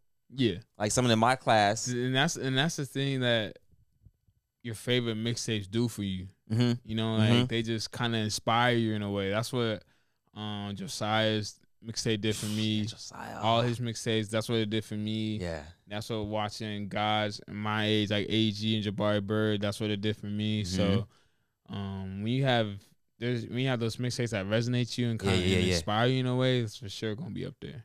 That's actually a good point, man, because people, when you resonate with something, you tend to motivate to be that or better than what you're resonating with. Sure, yeah. Now I kind of want to fast forward a little bit. After college, you did you enter your name in the NBA draft? After college, yeah, I did. I entered actually in my junior year. Okay. And then I got feedback from some teams. Okay. He needs to work on this, needs to work on that. I was like, all right, cool. So going to my senior year, do good. And then I remember I had what month was it? I think it was in February. I had like a 4 to 5 game span. I was just going crazy. Yeah, I was like, I'm pretty sure I averaged like 21 points, like 7 assists, 7 rebounds. Tough. It was stupid. Yeah. And then I signed. And then the agency that I would sign with after my senior year, we had played the USC during. We had made an LA trip. Okay. And because they were watching one of my teammates, but I was like going. Like I was going crazy, so they're like, "Yo, like we want to bring him in too." So then they started talking to me, and I ended up signing with them after my senior year into the draft, of course. And I flew out to LA, had me in Santa Monica High School. Okay. And then have my Wait. What agency is this with? Huh? What agency is this Wasserman? with? Wasserman. Okay. Yeah. And then we had not the draft. Pro day. Pro day. Okay. Yeah, I'm just forgetting stuff today. Yeah, no, you good. Pro day. Yeah, so I had my pro day, and it was ridiculous, bro. Like when I say like the whole league was there, Gosh, like legit, the whole like everyone of a who's who outside of the players, just like front office guys and like legends. Anyone that's a who's who was there, bro. Like who was in your workout? In my workout, it was me, Nigel Williams-Goss, and me, Nigel Williams-Goss, LJ Rose, and then there's this other dude too. I forgot his name. Okay. But we all had like assignments in our pro day. Okay. Like so Nigel. Yeah, elaborate. Yeah, so Nigel was like, all right, so they wanted Nigel to be vocal. You know, like, you know, always talk, like show your like a leadership school, boom. You know, they wanted me like I could be as athletic as possible, like just jump through the roof, do whatever you gotta do. I was like, all right, boom. Then LJ was like, be Mr. Fundamental, like always hit hit as many spot ups as you can and shoot the floaters, pull up J's, just show off your form and stuff like that. So, like as we're gearing up, so say like our pro day is on Friday, like we're going through our routine, our workout on Monday. Okay. So we're doing this like I think it was like so it's kind of like a rehearsal. Yeah. Wow. Okay. Interesting. This is a big rehearsal, bro. Rehearsal. So then we're going through it, and so I'm pretty sure Friday comes along, and we had the second. No, did we have second or first? We had the first like pro day workout for our group, not our group, but the guys of that day who were all doing the pro day. We had the first one. Okay. So then we go down to the weight room. We're not lifting, we're stretching and stuff. Yeah. Getting ready. And I can see on guys' faces, everyone's just like a tad bit nervous, right? So then guys are coming down and say, hey yo, Magic Johnson's here. Magic Johnson? Hey yo, Magic Johnson's here. Hey yo, Jerry West is here. Yo, that's freaking crazy. Hey yo, like Rob Pelinka's here. Then I saw Spoelstra up there. What? Well, like saw Phil Jackson. Phil Jackson was there. It was just, bro, I'm telling you, it was unbelievable, bro. Yeah. It was really like I was just looking around, I was like, bro, these are all the faces I've seen since I was a kid on TV. Facts. Like in the gym, they about to watch me. I was like, say less, bro. Like, say less. That right there either turns people into you either gonna turn it up or you gonna literally it's either do or don't at that point. Yeah, and for me, I've always been the type of person like I really don't need much. Hell yeah. I kind of just go take things for what it is and like like I'm about to show out. Like I'm always trying to show out. Facts. You know what I'm saying? So then and then when I saw that, I was like, nah, this is crazy. So like I legit. Like my vert was already high for sure, like a 40. But on that day, it was probably like a 445. He definitely had the extra I had that extra boost, bro. I was doing dunks like I really like just never do, bro. Like I'm talking about like off the 1 foot, because usually when I could jump off one, I like bring it back with the one, but I don't like fully extend. I just kind of go off the rim, swipe it in. But then, like, I was, like, Braun and stuff. Like, I'm talking about off 2 feet, bringing it back. Like, throw it wherever. I'm going to go up there and catch it, head at the rim, just screaming. They're going to feel me, you know what I'm saying? Yeah. So, and then everyone did their part. Like, Nigel, he did a good job. He was being, like, extremely vocal. LJ, he just, we all, like, shot it well. And I shot it extremely well because back then, like, I tell people this because they look at my form now and tell like I've improved on it a lot. And I'll tell them like back then, like I was like a shot maker. I really wasn't like a shooter. You know, like I could like we need a bucket. Like I could just make something happen and get a bucket, but it wasn't as consistent as I like to be. Yeah. But that day I wasn't missing. I wasn't missing, bro. Like spot ups, boom. Like it just looked crazy. And then I just remember like I dunked and I yell, and then you just hear whoosh. Like you would just people, you just hear you hear people, you just hear people like just saying stuff in the back. It was whispering, yeah. And so That was pretty cool. Everyone did extremely well that day. My college coach, Coach Kent, he was there. And he came up to me and was like, Ike, I've never seen you like shoot that well before or jump that high before. Oh my gosh. Like, and he coached me for 3 years. Yeah. You know what I'm saying? Like, wow, that was amazing. I was like, I appreciate it. And then my agent at the time came up to me and was like, yo, like you did well today. Like you earned yourself like a few NBA workouts and stuff like that. So it was crazy, bro. It was really cool. What NBA workouts did you get from that? Man, I got my first one was with the Jazz. Okay. That was crazy because not crazy because it was the Jazz, which was great, but how it all happened. So I'm legit. It's like a regular day. I'm in Santa Monica and I'm like, yo, like I feel like doing some yoga today. I find like a local yoga studio. I go there. I'm doing my yoga. Everything's cool, and then one of the people at the front desk comes up to me and was like, "Hey, Ike." They come up to me and was like, "Hey, is anyone named Ike in here?" I was like, "Yes." Me, he's like, "Someone's on the phone for you at the front desk." I was like, "What the fuck?" Okay, in Utah. No. This is in LA. This is okay. Got you. Yeah. So this was like maybe like 2 to 3 days after the pro day. Got you. So then they're so in Santa Monica, and they call the yoga spot. So person's called the yoga spot, the yoga studio at the front desk. So I pull up, and they're like, it's my agent on the front desk's phone. It's like, Ike, yo, you have a workout with the Jazz. There's only one flight from LAX to Santa Monica tonight because this was at like 6 p.m. You know, there's only one more flight to Utah. Can you I need you to I need you to get to the airport. And I was like, yo, I don't have any shoes. I'm low key sweating. Like, bro, I don't have anything. He's like, yo, like, look, they're gonna take care of you when you get there. They're gonna give you shoes. They're gonna give you clothes, all that stuff. Yeah. And I was like, all right, like, whatever. Like, this how it has to be. Like, whatever, bro. Like, I've been in crazy situations before. I'm used to it by now. So my agent gets me a Uber from the yoga studio to LAX.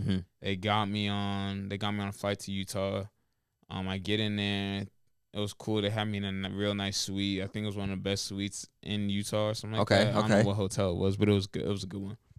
And I get there, get to my Utah workout, and it was cool. It was a good workout. Who else was there? Dwayne Bacon was there. Okay. PG that played with DJ at Michigan. You talking about Derek Walton? Yeah, Walton was there. I want to say Kennedy Meeks was there. I'm not really sure. From UNC? Yeah, he was at my Denver workout later. But yeah, so that Utah workout was cool. But I ended up working out for Utah, Sacramento Kings. Okay, hometown. Hometown, I was cool. Utah, Sacramento Kings, the Knicks, Brooklyn Nets, Memphis, and Denver. Yeah. But the thing about people that don't know about these like NBA workouts is like you're just flying all over the place. Yeah. Like it's not like in the like a real NBA season where you like you kind of like have some time to rest in between. I know everything's like fast paced, but this was like ridiculous. Like I'm talking about like because if you have a workout with the Brooklyn Nets and the New York Knicks, you just stay in New York. Stay in New York. Mine was kind of different. Like I was like I'll fly to New York, work out with the Knicks, fly back, then 2 days later, fly back. Oh my work out with the Nets, fly back, and then maybe like a day or two after that, work out with the Kings.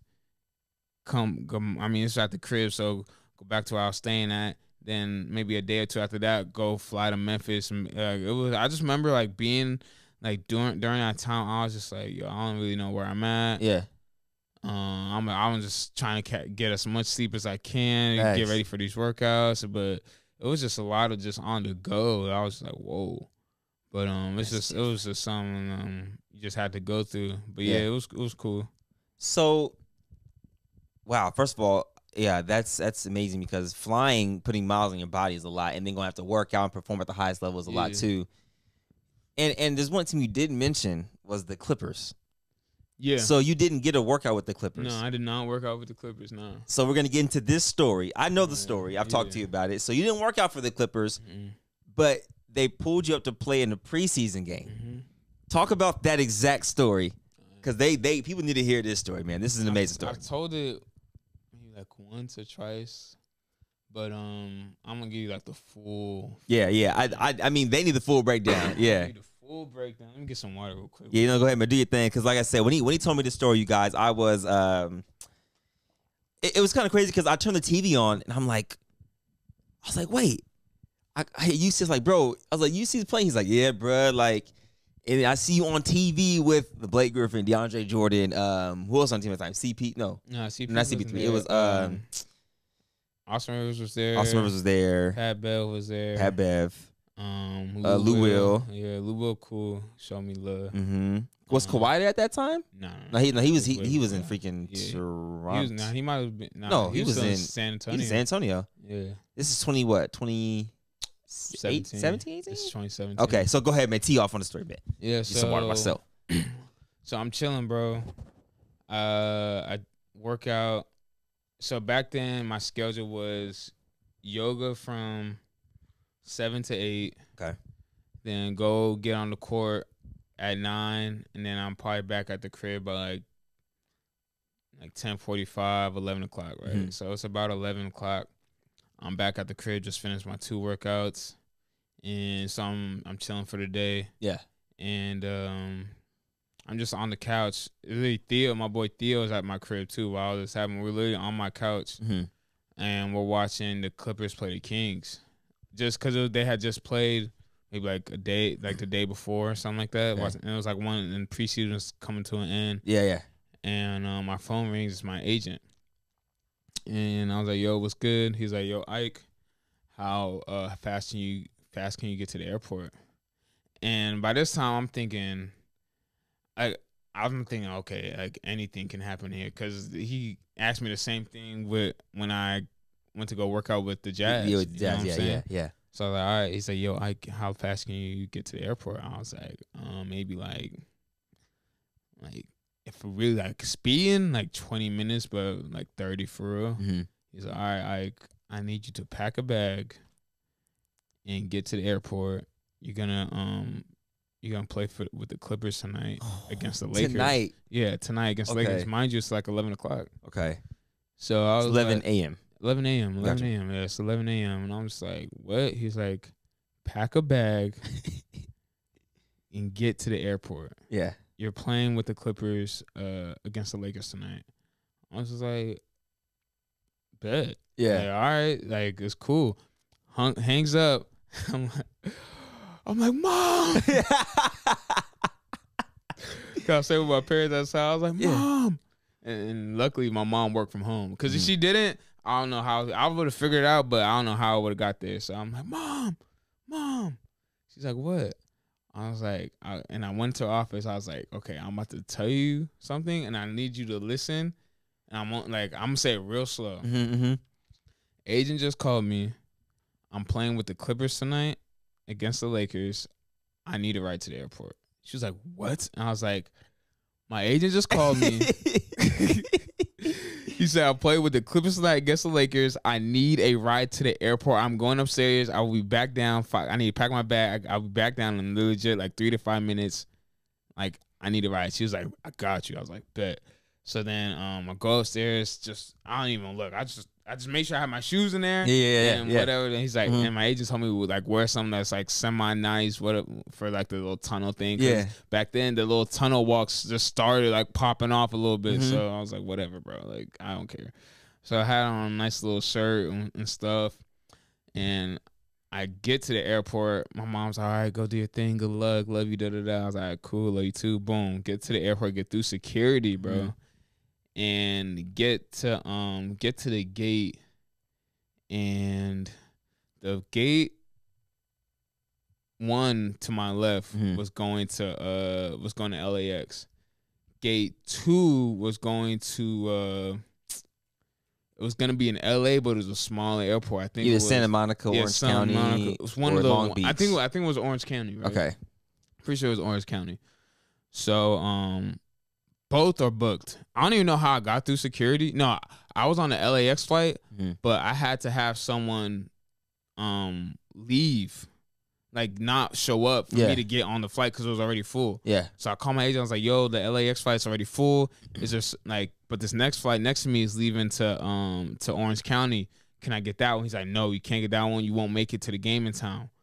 It's like he's like, "Yo, like beg him to tell him the situation, like get on the flight."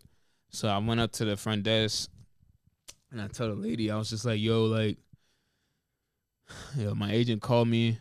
I'm playing against the Lakers tonight with the Clippers. Yeah. Is there any wacky on this flight?" And she was like, "What?" I was like, "I'm playing with the Clippers against the Lakers tonight.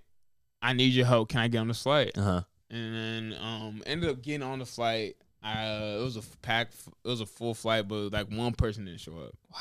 So I ended up getting, I think I had like a middle seat or something. Who gives a damn at this point? I don't care, bro. So I'm on the flight and I'm like, and it was like the first time in like an hour and a half where I could just like chill.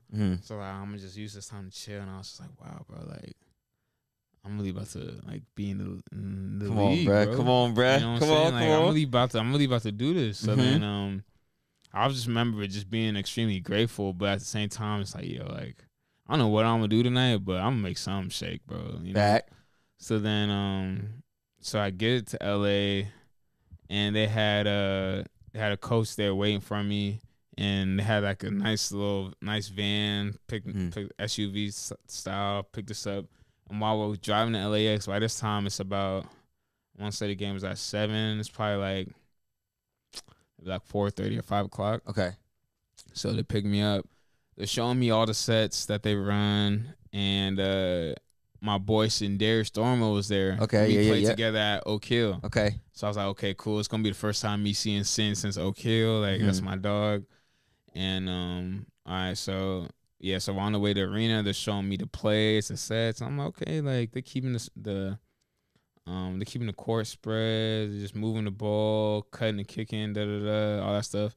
So when I saw what they're running, my first instinct was like, okay, like there's obviously gonna be plays that I don't know, right? But at the end of the day, just stay corner. Yeah. Like no matter what, if I just stay corner, I know I'll be in the right spot because I'm spacing the floor. Facts. I might not know when to cut or anything like that, but you always need a corner man for the most part. For like 9 times 10, you always need a corner man unless it's like a designated play. So I was like, okay, like they can't be mad at me if I just stay corner. Yeah, you know, like that's what I would tell someone if he didn't know play, just stay corner. So we get to LAX, pull up. I'm walking through like the little tunnel, and it was crazy. Like it was a Clipper game, but they had all Lakers stuff there, bro. Like, Kobe face everywhere. I bet. I was just like, oh my God, this gotta be sick. You a Clipper seeing LA everywhere, like Lakers. Just Kobe everywhere, bro. Yeah. So so I'm walking through, and I'm about to go inside the locker room, and then I see Doc Rivers. Wow. And then the coach, I was like, he's like, yo, Doc, this is Ike, just flew in. And Doc was like, all right, hey, you ready to play 40 minutes tonight? I was like, hell yeah. He was like, all right, it's good. Dab me up, and I walk into the locker room. Yeah. And then I'm changing, and like, oh, Ike, you gotta do a heart test, because they had to, like, it's basically like a physical, make sure everything was good, because if something would happen, they don't want to be liable and stuff like that, which makes sense. So then go into like this little weight room. They got like a few treadmills in there. I walk in, I see Blake. Okay. And he sees I got Clipper stuff on. He's like, well, what's good, bro? I was like, what's up, bro? I'm Ike. He's like, nice to meet you, I'm Blake. And then went on, did my test. And then I saw Alex Caruso. And thing is, like, AC big now, but I've known AC since, what year was that? Since 2015. Okay. I've known AC since about 2015. And he my guy, real cool dude. And he was just like, Ike, what are you doing here? And I told him, I was like, bro, like, agent called me, told me about this. And then I'm just here, bro. Like I flew down like just from SAC. He's like, bro, what? And I was like, yes, I know this is crazy. Yeah. I'm just going with it, bro. Like don't ask me no questions. Like I'm legit just go with it. Facts. So say what's up to AC. I see DeAndre Jordan there too, which is cool. Then like I now and then and as I'm doing this isn't just like a sit down, like put some things on your chest to check your heart. I had to like run like 2 miles on the Gosh, damn. Yeah, so mind you, I had a yoga workout. Yep. At 7 a.m. I was on the court at 9. I was on a flight. You know what I'm saying? Mm-hmm. Now I gotta do this heart rate test. Bro, I'm tired, bro. Man, I'm already knowing. Yeah, but at the same time, I'm not showing it because I'm just yeah. like I'm just in the moment. And I'm just like bro, this is crazy. Yeah. So then go to the locker room. Like, all right, now we're gonna take you to the court, have your own little warm up and stuff like that. And I was like, all right, cool. So then I have my little warm up. I'm just like, I remember telling myself, bro, it's just basketball, bro. Just basketball. Like you've been doing this your whole life. Yeah. It's just hoops. Bro. Yeah. It's just hoops. So then so do that. Go back to the locker room. This is before the game, and then I'm looking around. Okay, Blake's not playing. DeAndre's not playing. Mm-hmm. Austin Rivers isn't playing. Pat Bev isn't playing. Lou Will isn't playing.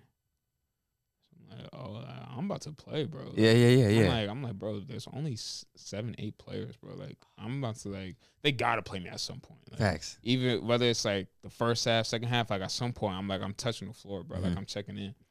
I'm like, I might not start, but like I'm about to get in this game. Yeah.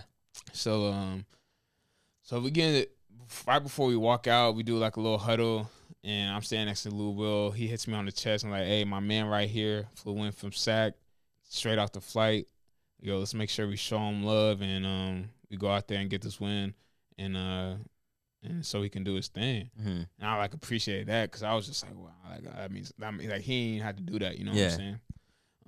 So then so we go out there and we in warm ups and then like I start to like get real excited, you know what I'm saying? Like bro, like I'm on that stage. It's kind of like the pro day, like I like, bro, my legs, like they were tired before, but they good now, right? So then warm-ups is cool. Game starts, and I'm looking at the clock. I'm like 5 minutes left in the first. Like starting PG, getting kind of tired. Even the 2 guard, because my boy Tyrone Wallace was there too. Ty Wallace, yeah. Yeah, so I knew a few guys on the team, and I'm like, yo, like okay, like this is gonna be around the time because, like I said, we don't play 7, 8 players, so this is gonna be around the time like I get in. So then here, Ike, check in. I was like, bet.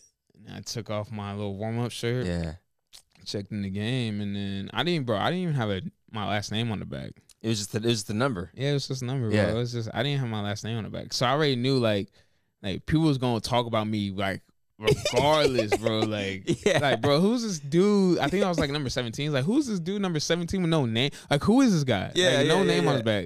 back, bro. And mind you, like, we're playing the Lakers, bro. Like, this isn't like a small market team. This is the Lakers. Yes, you know what I'm saying. And they had just Lonzo didn't play that game, but that was the year they had just drafted him. Right. So it was like a lot of like noise and stuff like that surrounded by that.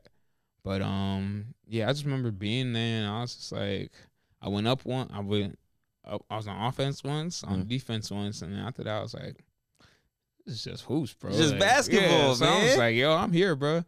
So I think my first positive play was I legit just had someone swung to me and I swung it to my boy Evans. I forgot his first name. Went to Oklahoma State. PG. Turner. No. Keenan? Not even Turner. Keenan. Yeah, we bad with names today, but yeah, Terrible my boy name. Evans. So kicked it up to him, bro. And I remember Doc saying, "Oh, good play, Ike." No, I was like, "All right, like I'm on the right track. Facts. And then the next time I had a ball screen. They iced it. Okay. So then I rejected it. So now I just had, it was me and Julius Randle. Okay. But I had space, and I was like, yo, this dude tall as shit, bro. Like, yeah.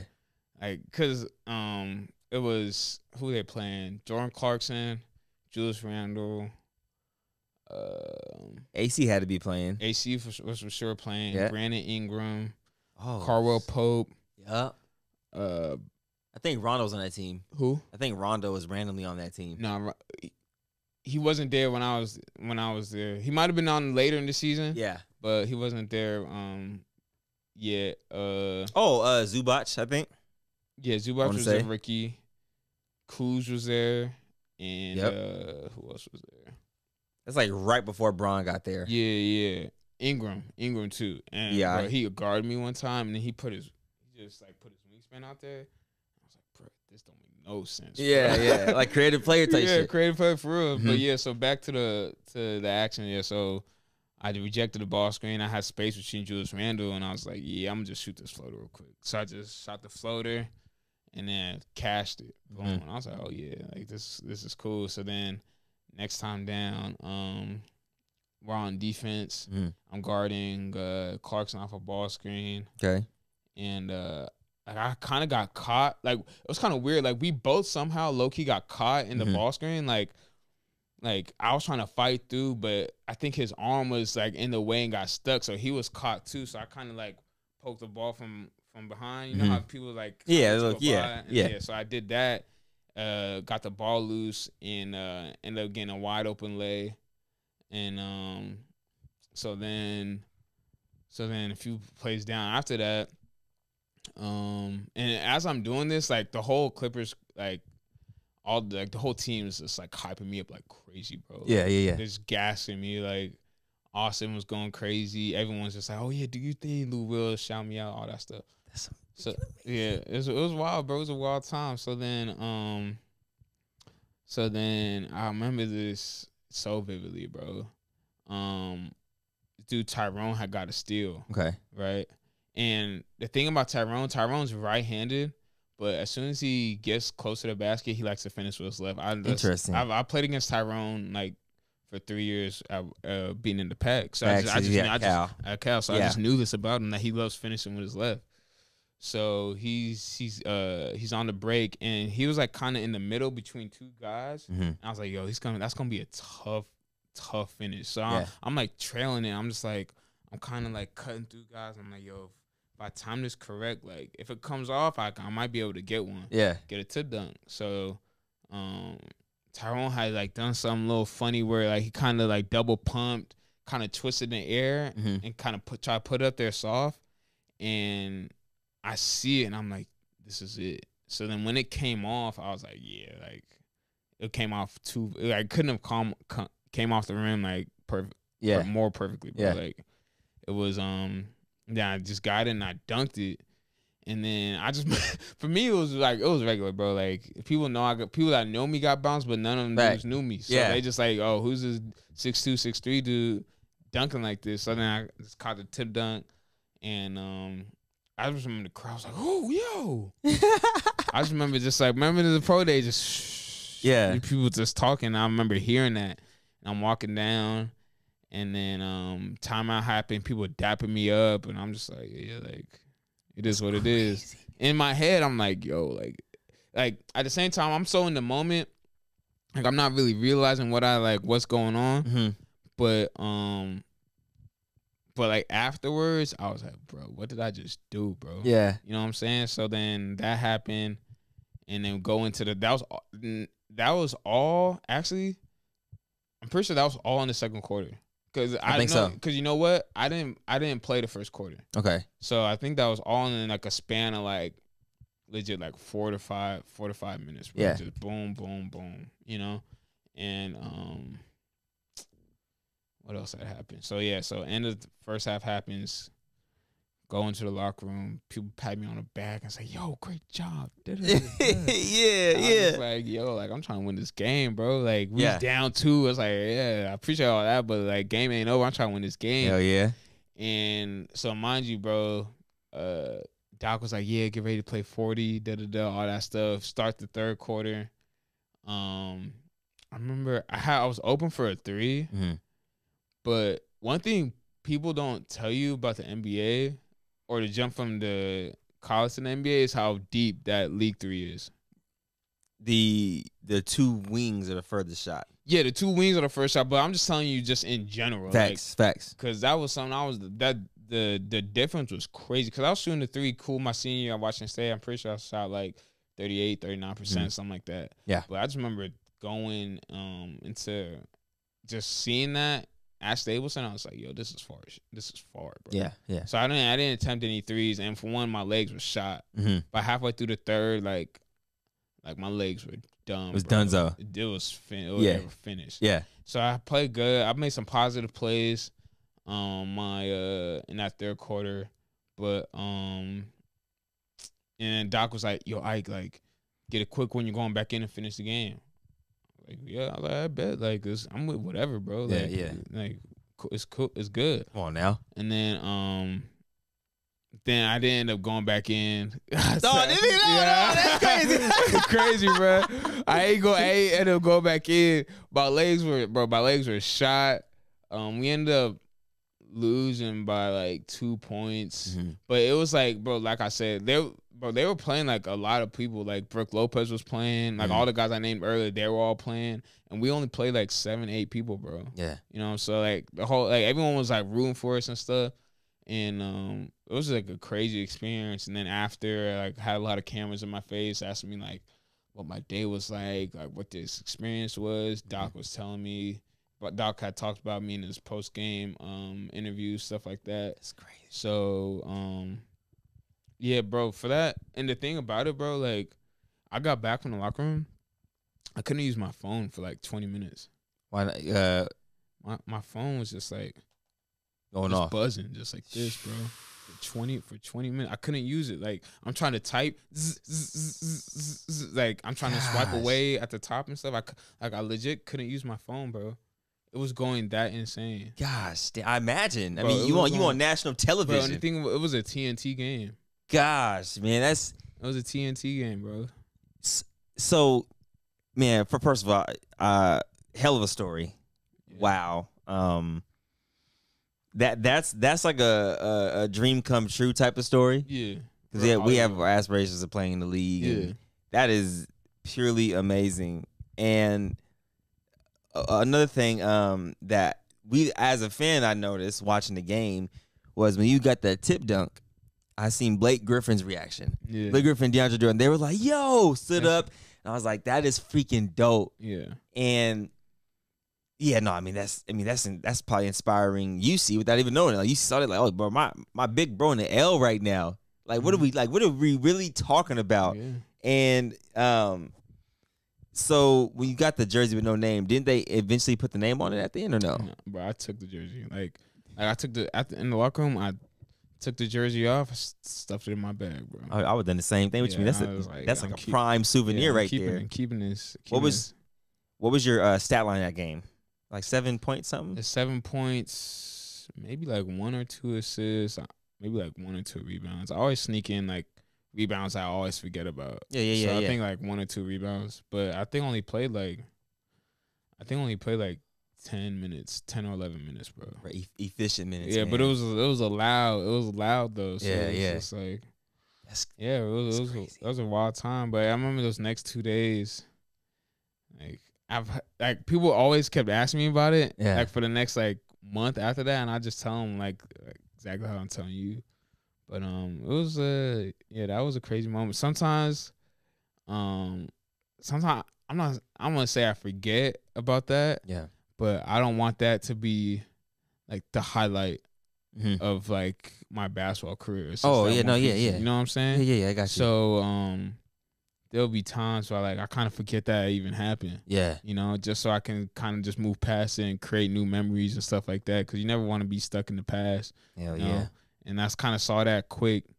After that, well, how crazy, because it is a truly interesting story, bro. Like crazy, like one of a kind, the most random story. Like for all that to happen, and then I come in and I play well, like. You know what I'm saying? Like last minute, I gotta find a way to get on the flight. Yeah, they're showing me the film, playing with guys luckily I played with 2 of them before, but playing a whole new system I really don't know.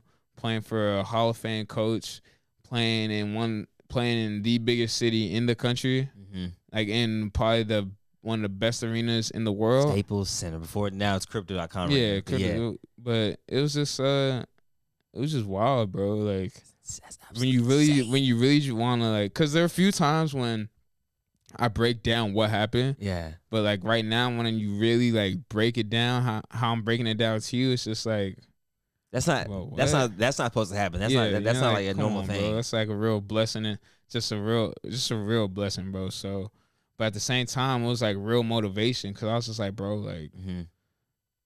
Like at the end of the day, it's just basketball, bro. Just basketball, man. Like if you just put your head down and just go at dudes, then your best is yet to come, bro. Because like don't be, and you don't play scary, bro. Like you're gonna be straight. And that's a true testament. Just being confident, playing your game, and no matter the circumstances, no matter how bright the lights are, at the end of the day, bro. It is. The one motto that remains is put that brown thing in that round thing. Hey, crazy. As long as you do that, man, you good to go, man. Well, one last thing on the kind of basketball tip before we get to the lighthearted topics and finish this amazing talk. Then you go to, was it Jerusalem, Israel? Israel, right. So, well, this is, first of all, you play G League, right? But that's. No, we're not gonna talk about that. We're gonna talk about more of the overseas game, because this past season you got the All-Star Game MVP. Yeah. And that was in, which league was that? That was in the top league in Israel. Top league in Israel. All-Star Game MVP. And then did you make first or second team all? Man, honestly, bro. Or how'd that work? So the team I was on, right? We were picked to be last in the league. Wow. Picked to be last, right? But this was actually the first time where like a team's letting me like just play the one. Like let me be true one, right? So like, all right, like I'm gonna make it work. End up finishing top 5 in the league. Out of how many? Out of I think 12 or 13. Oh, that's plus. That's that's playoffs. Yeah, no. Yeah, we made the playoffs for sure. We ended up losing to the people who ended up eventually winning the whole chip. Okay. Just, like if you gonna lose to the chance, baby. Lose to the champs, you know what I'm saying? So so we were picked to be last, and then I ended up like really killing, having a good year. Pretty sure I averaged like 14, 4, and 4. That's solid. And for those of you that don't know, like 10 points overseas is a lot. Cause it's more physical. It's more physical, and it's a lot slower. Okay. You know, because you don't see too many people averaging 20 points overseas. Yeah. Like, that usually won't happen. Because if you're averaging 20, then usually your team's not doing all that great. Legit, bro. So, I ended up averaging 14, 4, 4, and my team played well. And I think that year I probably hit maybe 5 or 6 clutch buckets to either win the game, or it was the bucket that put us up to win the game. Like maybe the other team might have they could have scored, but I hit 5 or 6 that was deciding factors and helped us make sure that we won the game. Yeah. So I was a big part of the team. It was great. It was something I knew I could do. It was just kind of the opportunity. I just need the opportunity to show just let me be the point guard for real. Have my back. If I mess up, it's okay, and I'll go out there and do my thing, and we'll make sure that we win. And I did that, you know. So I didn't end up getting first or second team, and they still got me They really got me messed up on that. Yeah, it's weird. I'm just because for me, I'm not I don't want to make it about me, but I like to just call a spade a spade. You know what I'm saying? Just keep it real. Because if I don't hit those 5 to 6 clutch buckets, then team could. Because if you're usually how it works overseas, if your team is last place, you usually go down a league. Oh shit! You'll go down to the second division. Yeah. Like that. But so I'm in my eyes, if I don't hit those clutch buckets, there's a chance the organization could have went down into the second division.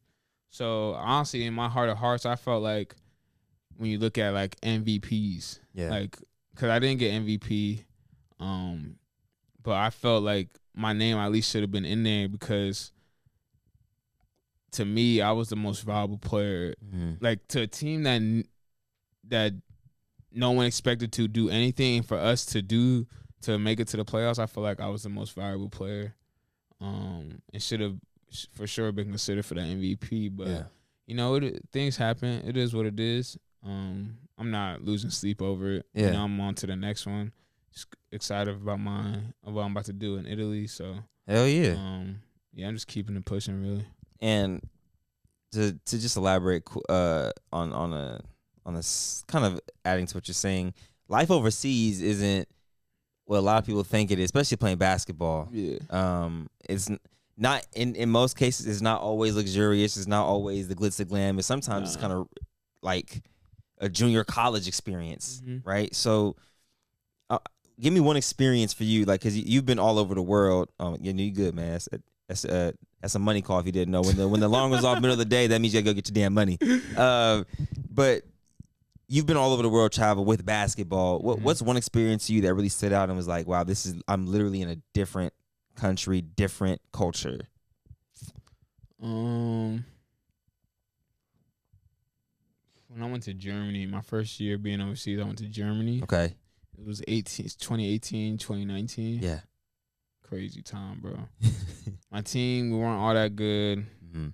Coach was crazy. Okay. Like crazier than the Franklin coach. Oh no. Gosh, damn. And it was cold out there. I was in a small city. And thing was, with my team then, we had 3 guys that were like 38 to 40, right? And our coach, God, I mean, okay, well, yeah, they're old. They're older. He's old as hell. And my coach, he was 35, so he was younger than the players. Yeah. So, overseas, you couldn't. In Germany at the time, you could only have 6 imported players. So basically 6 American guys, 6 people that weren't German, right? And for some reason, our team decided to sign 7 of them. Okay. I don't know why, but they only signed 7, but only 6 can play, right? So during one of our preseason games, one of our Americans hurt his ankle really bad. My boy Jabari, he hurt his ankle really bad, and he was out for maybe about 2 to 3 months. So we only had 6. So everyone else is playing, stuff like that.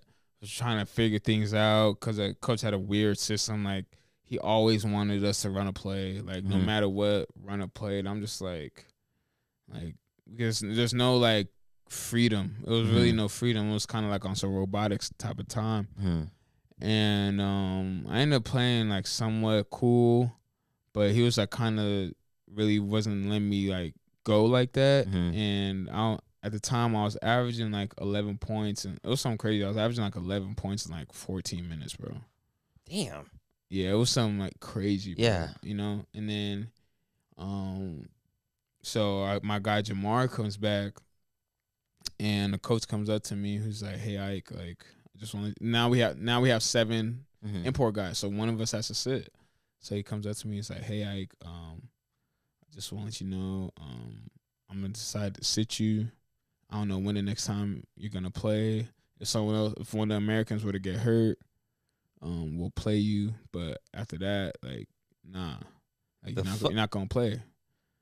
And his reason for it was because in my head I'm like, bro, I'm averaging like 11 points, like 13, 14 minutes, like crazy efficient.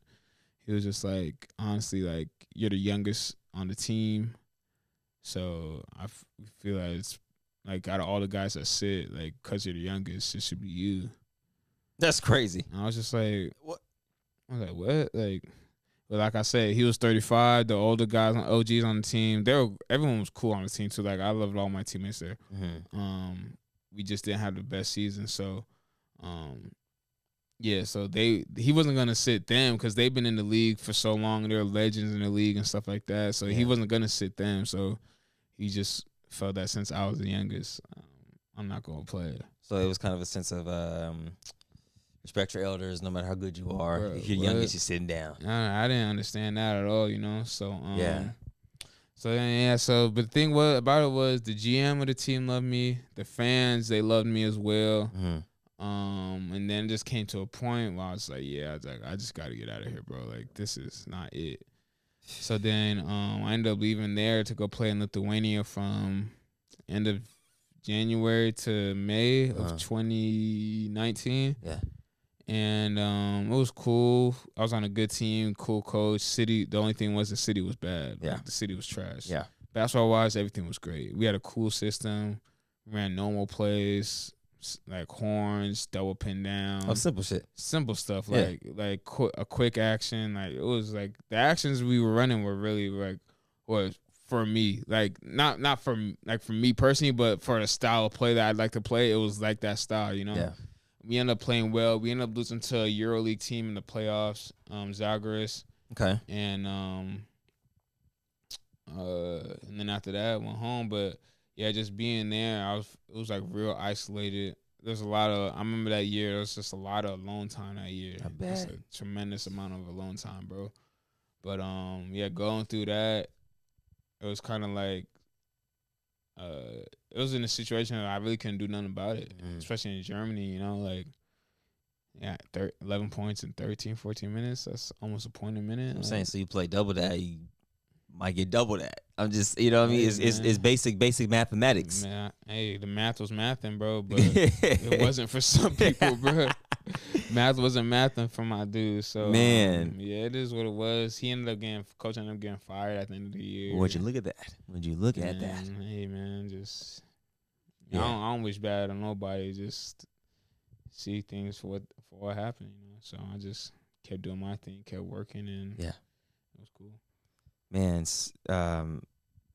wow, that's actually crazy because I couldn't imagine somebody telling me to sit my ass down and I'm giving buckets. Yeah. All right. Okay. You know what? I'm gonna have to call your ones out. You know what I'm saying? check rock or something. But no, that's a great way you handled it, man. Sometimes you gotta be the mature one in the situation a lot of the time. For and sure, yeah. like I said, a lot of overseas stuff ain't always about the glitz and glam. Definitely but not. We talked about, man, Danny, your whole career almost. I feel like, but we didn't even get into the bulk of the full career. But what I do want to do now, I have a portion on my channel where we kind of pick your, how you say, trio, your mental capability. All right, mental capability. Yeah, so we're gonna ask you some trick questions here. I bet. Now, granted, if you get these right, we're gonna get some new ones anyway. But a lot of people have been getting them right, so the pressure's on you. Okay. So we're gonna start with the orange question. All right. There's a bag of 8 oranges, and you take 2. How many do you have? There's a bag of 8 oranges, and I take 2. I got 2. Gosh, damn it! See, there's no delivery there, trio. There's no delivery there. I don't know what else to do. All right. Which one should we go for? The deli? All right. There's a deli worker. 6 feet tall. 6 feet tall, yeah. Wears a size 10 shoe. Okay. What does the deli worker weigh? Deli worker is 6 feet tall with a size 10 shoe. What does he weigh? Who knows? Oh, no. There's the answer. Yeah, we know. You know the answer? The deli worker, 6 feet tall, with a size 10 shoe. How much does the deli worker weigh? No. What does the deli worker weigh? What does he weigh? It's a male. It is a male. It's a male. Male, 6 feet tall, size 10. I'm gonna just go say 6 feet. UC's almost 6 feet. UC was like an 11. Break it down. Yep. Size 10. I'm gonna say 160. That's a funny answer. Yeah. Should I repeat the question again and then tell him the answer? Sure. Deli worker. This is a deli worker that's 6 feet tall. Was a size 10 shoe. What does a deli worker weigh? He weighs meat.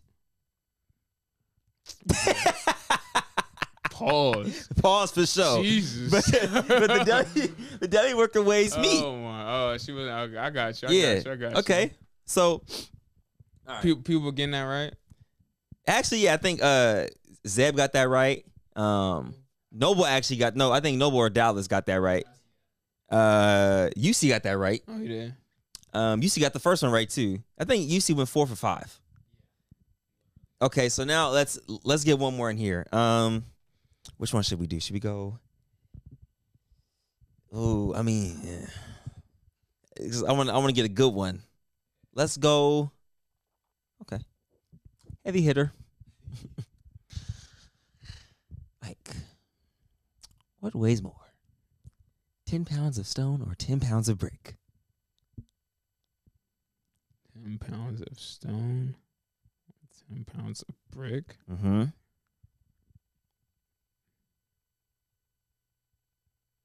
They're the same thing. Because they're 10 pounds.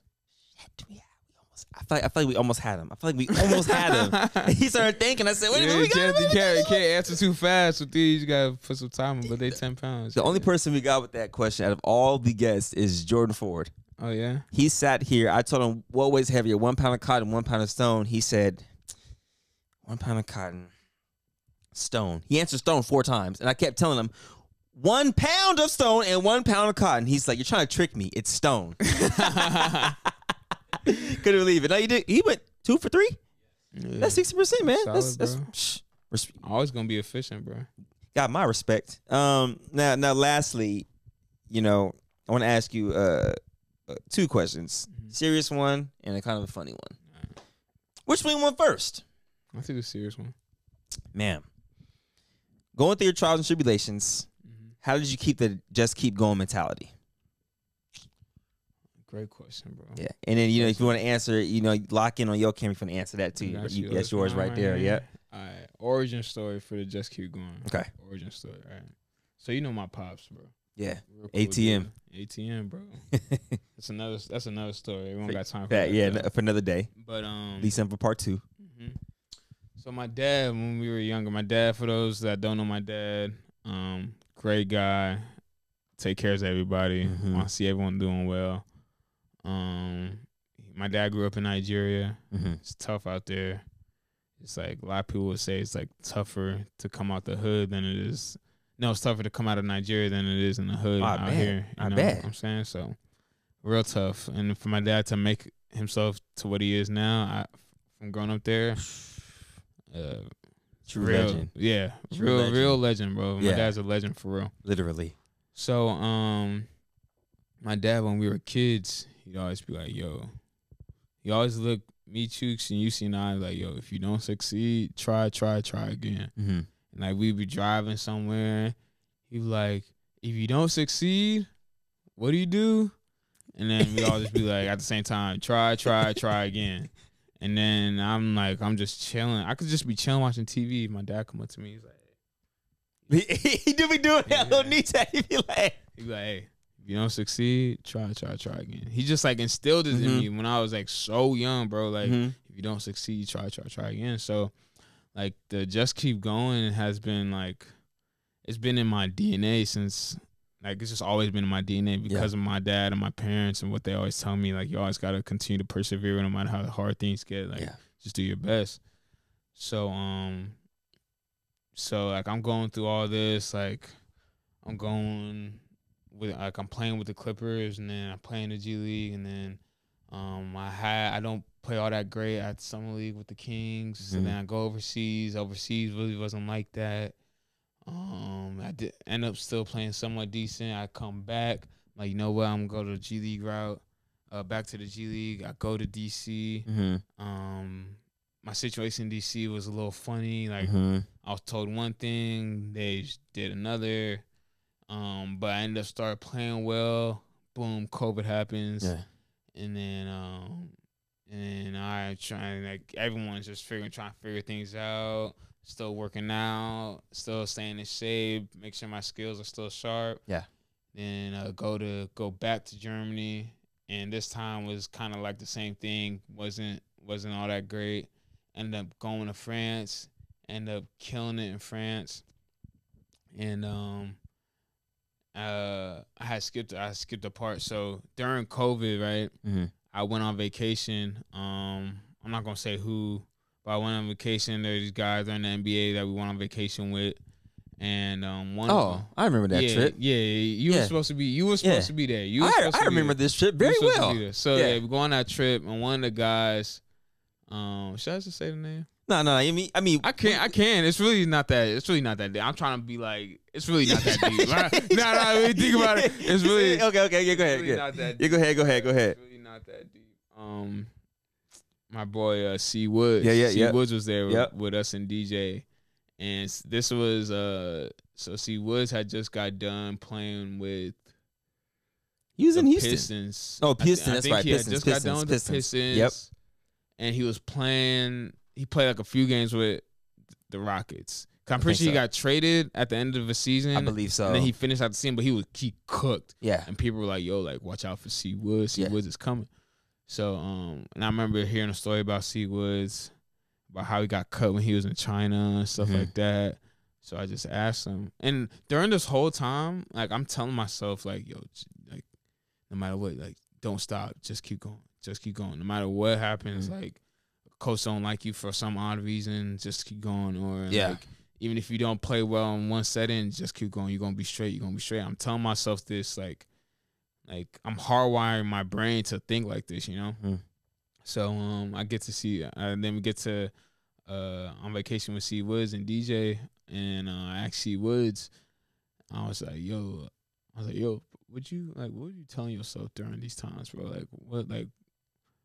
What kept you moving forward and stuff? He's like, bro, I legit just kept going, bro. He said that word for word. He's like, bro, I legit just kept going, bro. Like I just didn't stop. Yeah. And the thing was, it was kind of cool for him to say that because like when you hear stories like that kind of inspire you. So it was, for me, it was really like my inspiration, like things that inspire me or telling me the same things I'm telling myself. So I knew I was on like the right path of where I was going with this and stuff like that. And just keep going is something that like can resonate with everybody. You don't have to be an athlete. You don't have to be a hooper. You can be like my dad. Like my dad, he's a lawyer. You know, he made it out of Nigeria. He just kept going. Like my dad, he didn't pass the bar until his third time. Yeah. You know, him and my uncle, they were real close. They were studying for the bar at the same time. My uncle passed on his first time. And it's like, it's kind of like most people, like they'd fold at that. You know, my dad, he just kept going, and he ended up passing on his third time, and he really, like, his life kind of took off after that. So yeah, with all these trials and tribulations, I just tell myself to just keep going, because like, man, we came too far to stop. Like, I bet with your situation, like who would have thought you'd be just doing this podcast? Like, bro, like I told for those of you that don't know me, like Sel, he really best friends with my younger brother. So I've watched him from afar and stuff like that. We just had this talk maybe like a week ago. We was in the car. Yeah. But Sel, like, for me, was the guy. He was the kid who, like, you guys weren't getting like the YAF mixes. No. So Sel was like, nah, I'm gonna just make my own. Literally. Like, for me and the homies, I'm gonna just make our own mixes. Like, we gonna be straight. So then I thought that was super dope. You know, it's like, yo, like, you gonna get out the mud and just do it yourself. So I thought that was super cool.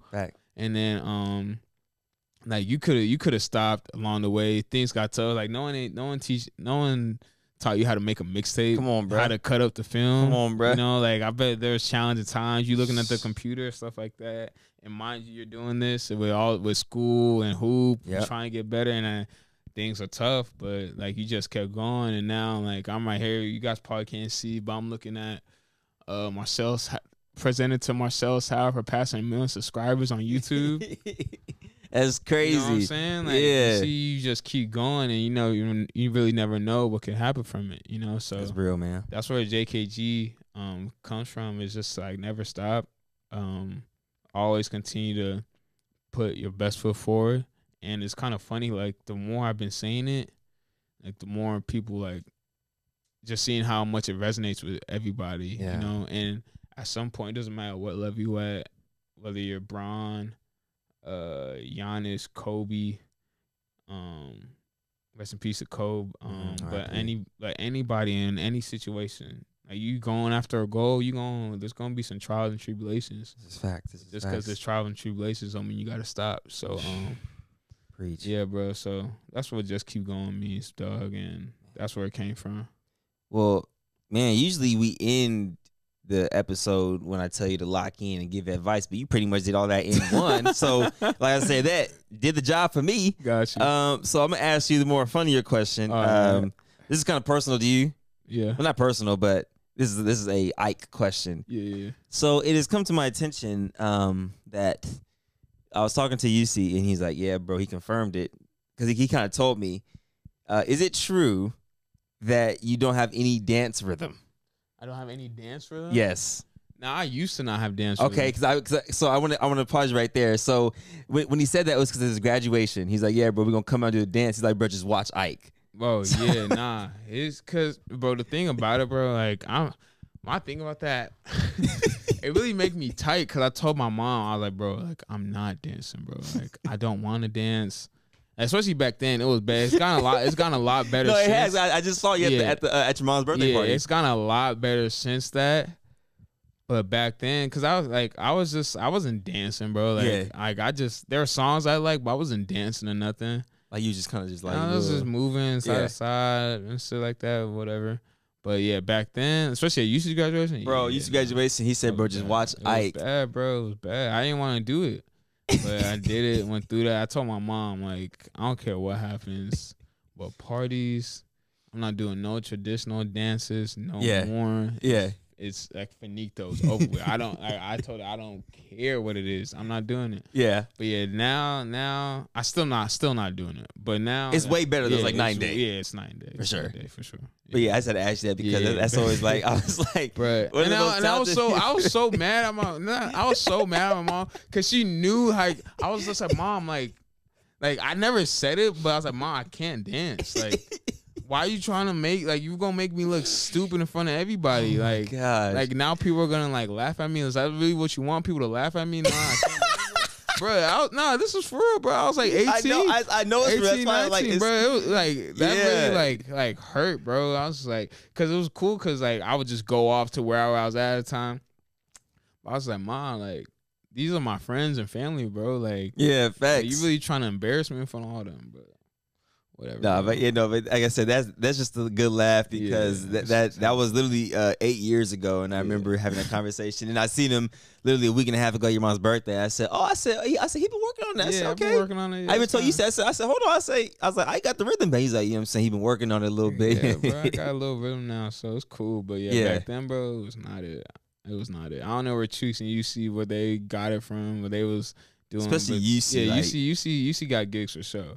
But me, I had to really like. Had to work at your craft. It took me a little longer. I just kept going. Come on now, come on, JKG, man, come on. You know what it is.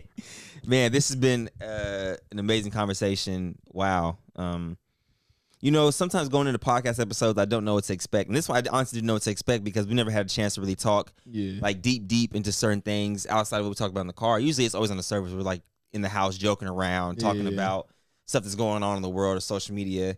But getting to learn more about your story, more about you, and pick your brain a little bit, and to understand why you move, how you move, and how you move, and it kind of gives me a better understanding of who Ike is. And I appreciate you for letting yourself be vulnerable in the state of answering any question and talking about all situations in detail, man. That is a talent that not a lot of people have, and it's sometimes hard for people to talk about. And you kind of opened up and flowed, and you did, man. This is an amazing episode right here, man. Bro, thank you. Like I said, I appreciate you pulling up once again. This has been one of those ones. If you watch it on YouTube, make sure you like, share, subscribe. For sure. Turn the post notifications on. If you're listening on all the audio platforms, hit that follow button and stay tuned for more episodes. And well, there's only one way to end this episode, and I ended on how I ended all my reaction videos. So I'm gonna ask you a question. It's just a trivia question. Mm-hmm. Do you know what 2 words I say at the end of every reaction vid and before every reaction vid? Nah, you just start doing them though. Okay, respect.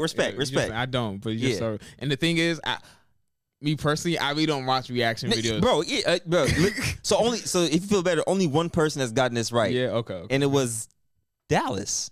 It's Dallas. So it's my girl's 14-year-old sister. Okay, that out of all the guests, like now no one's got it right besides her. So yeah, okay. I'm taking it personal, but we're gonna say you dig. You dig on 3, and that's how we gonna end it. Got you. It's been one hell of an episode. Let's do it. 1, 2, 3. You dig. Hell yeah.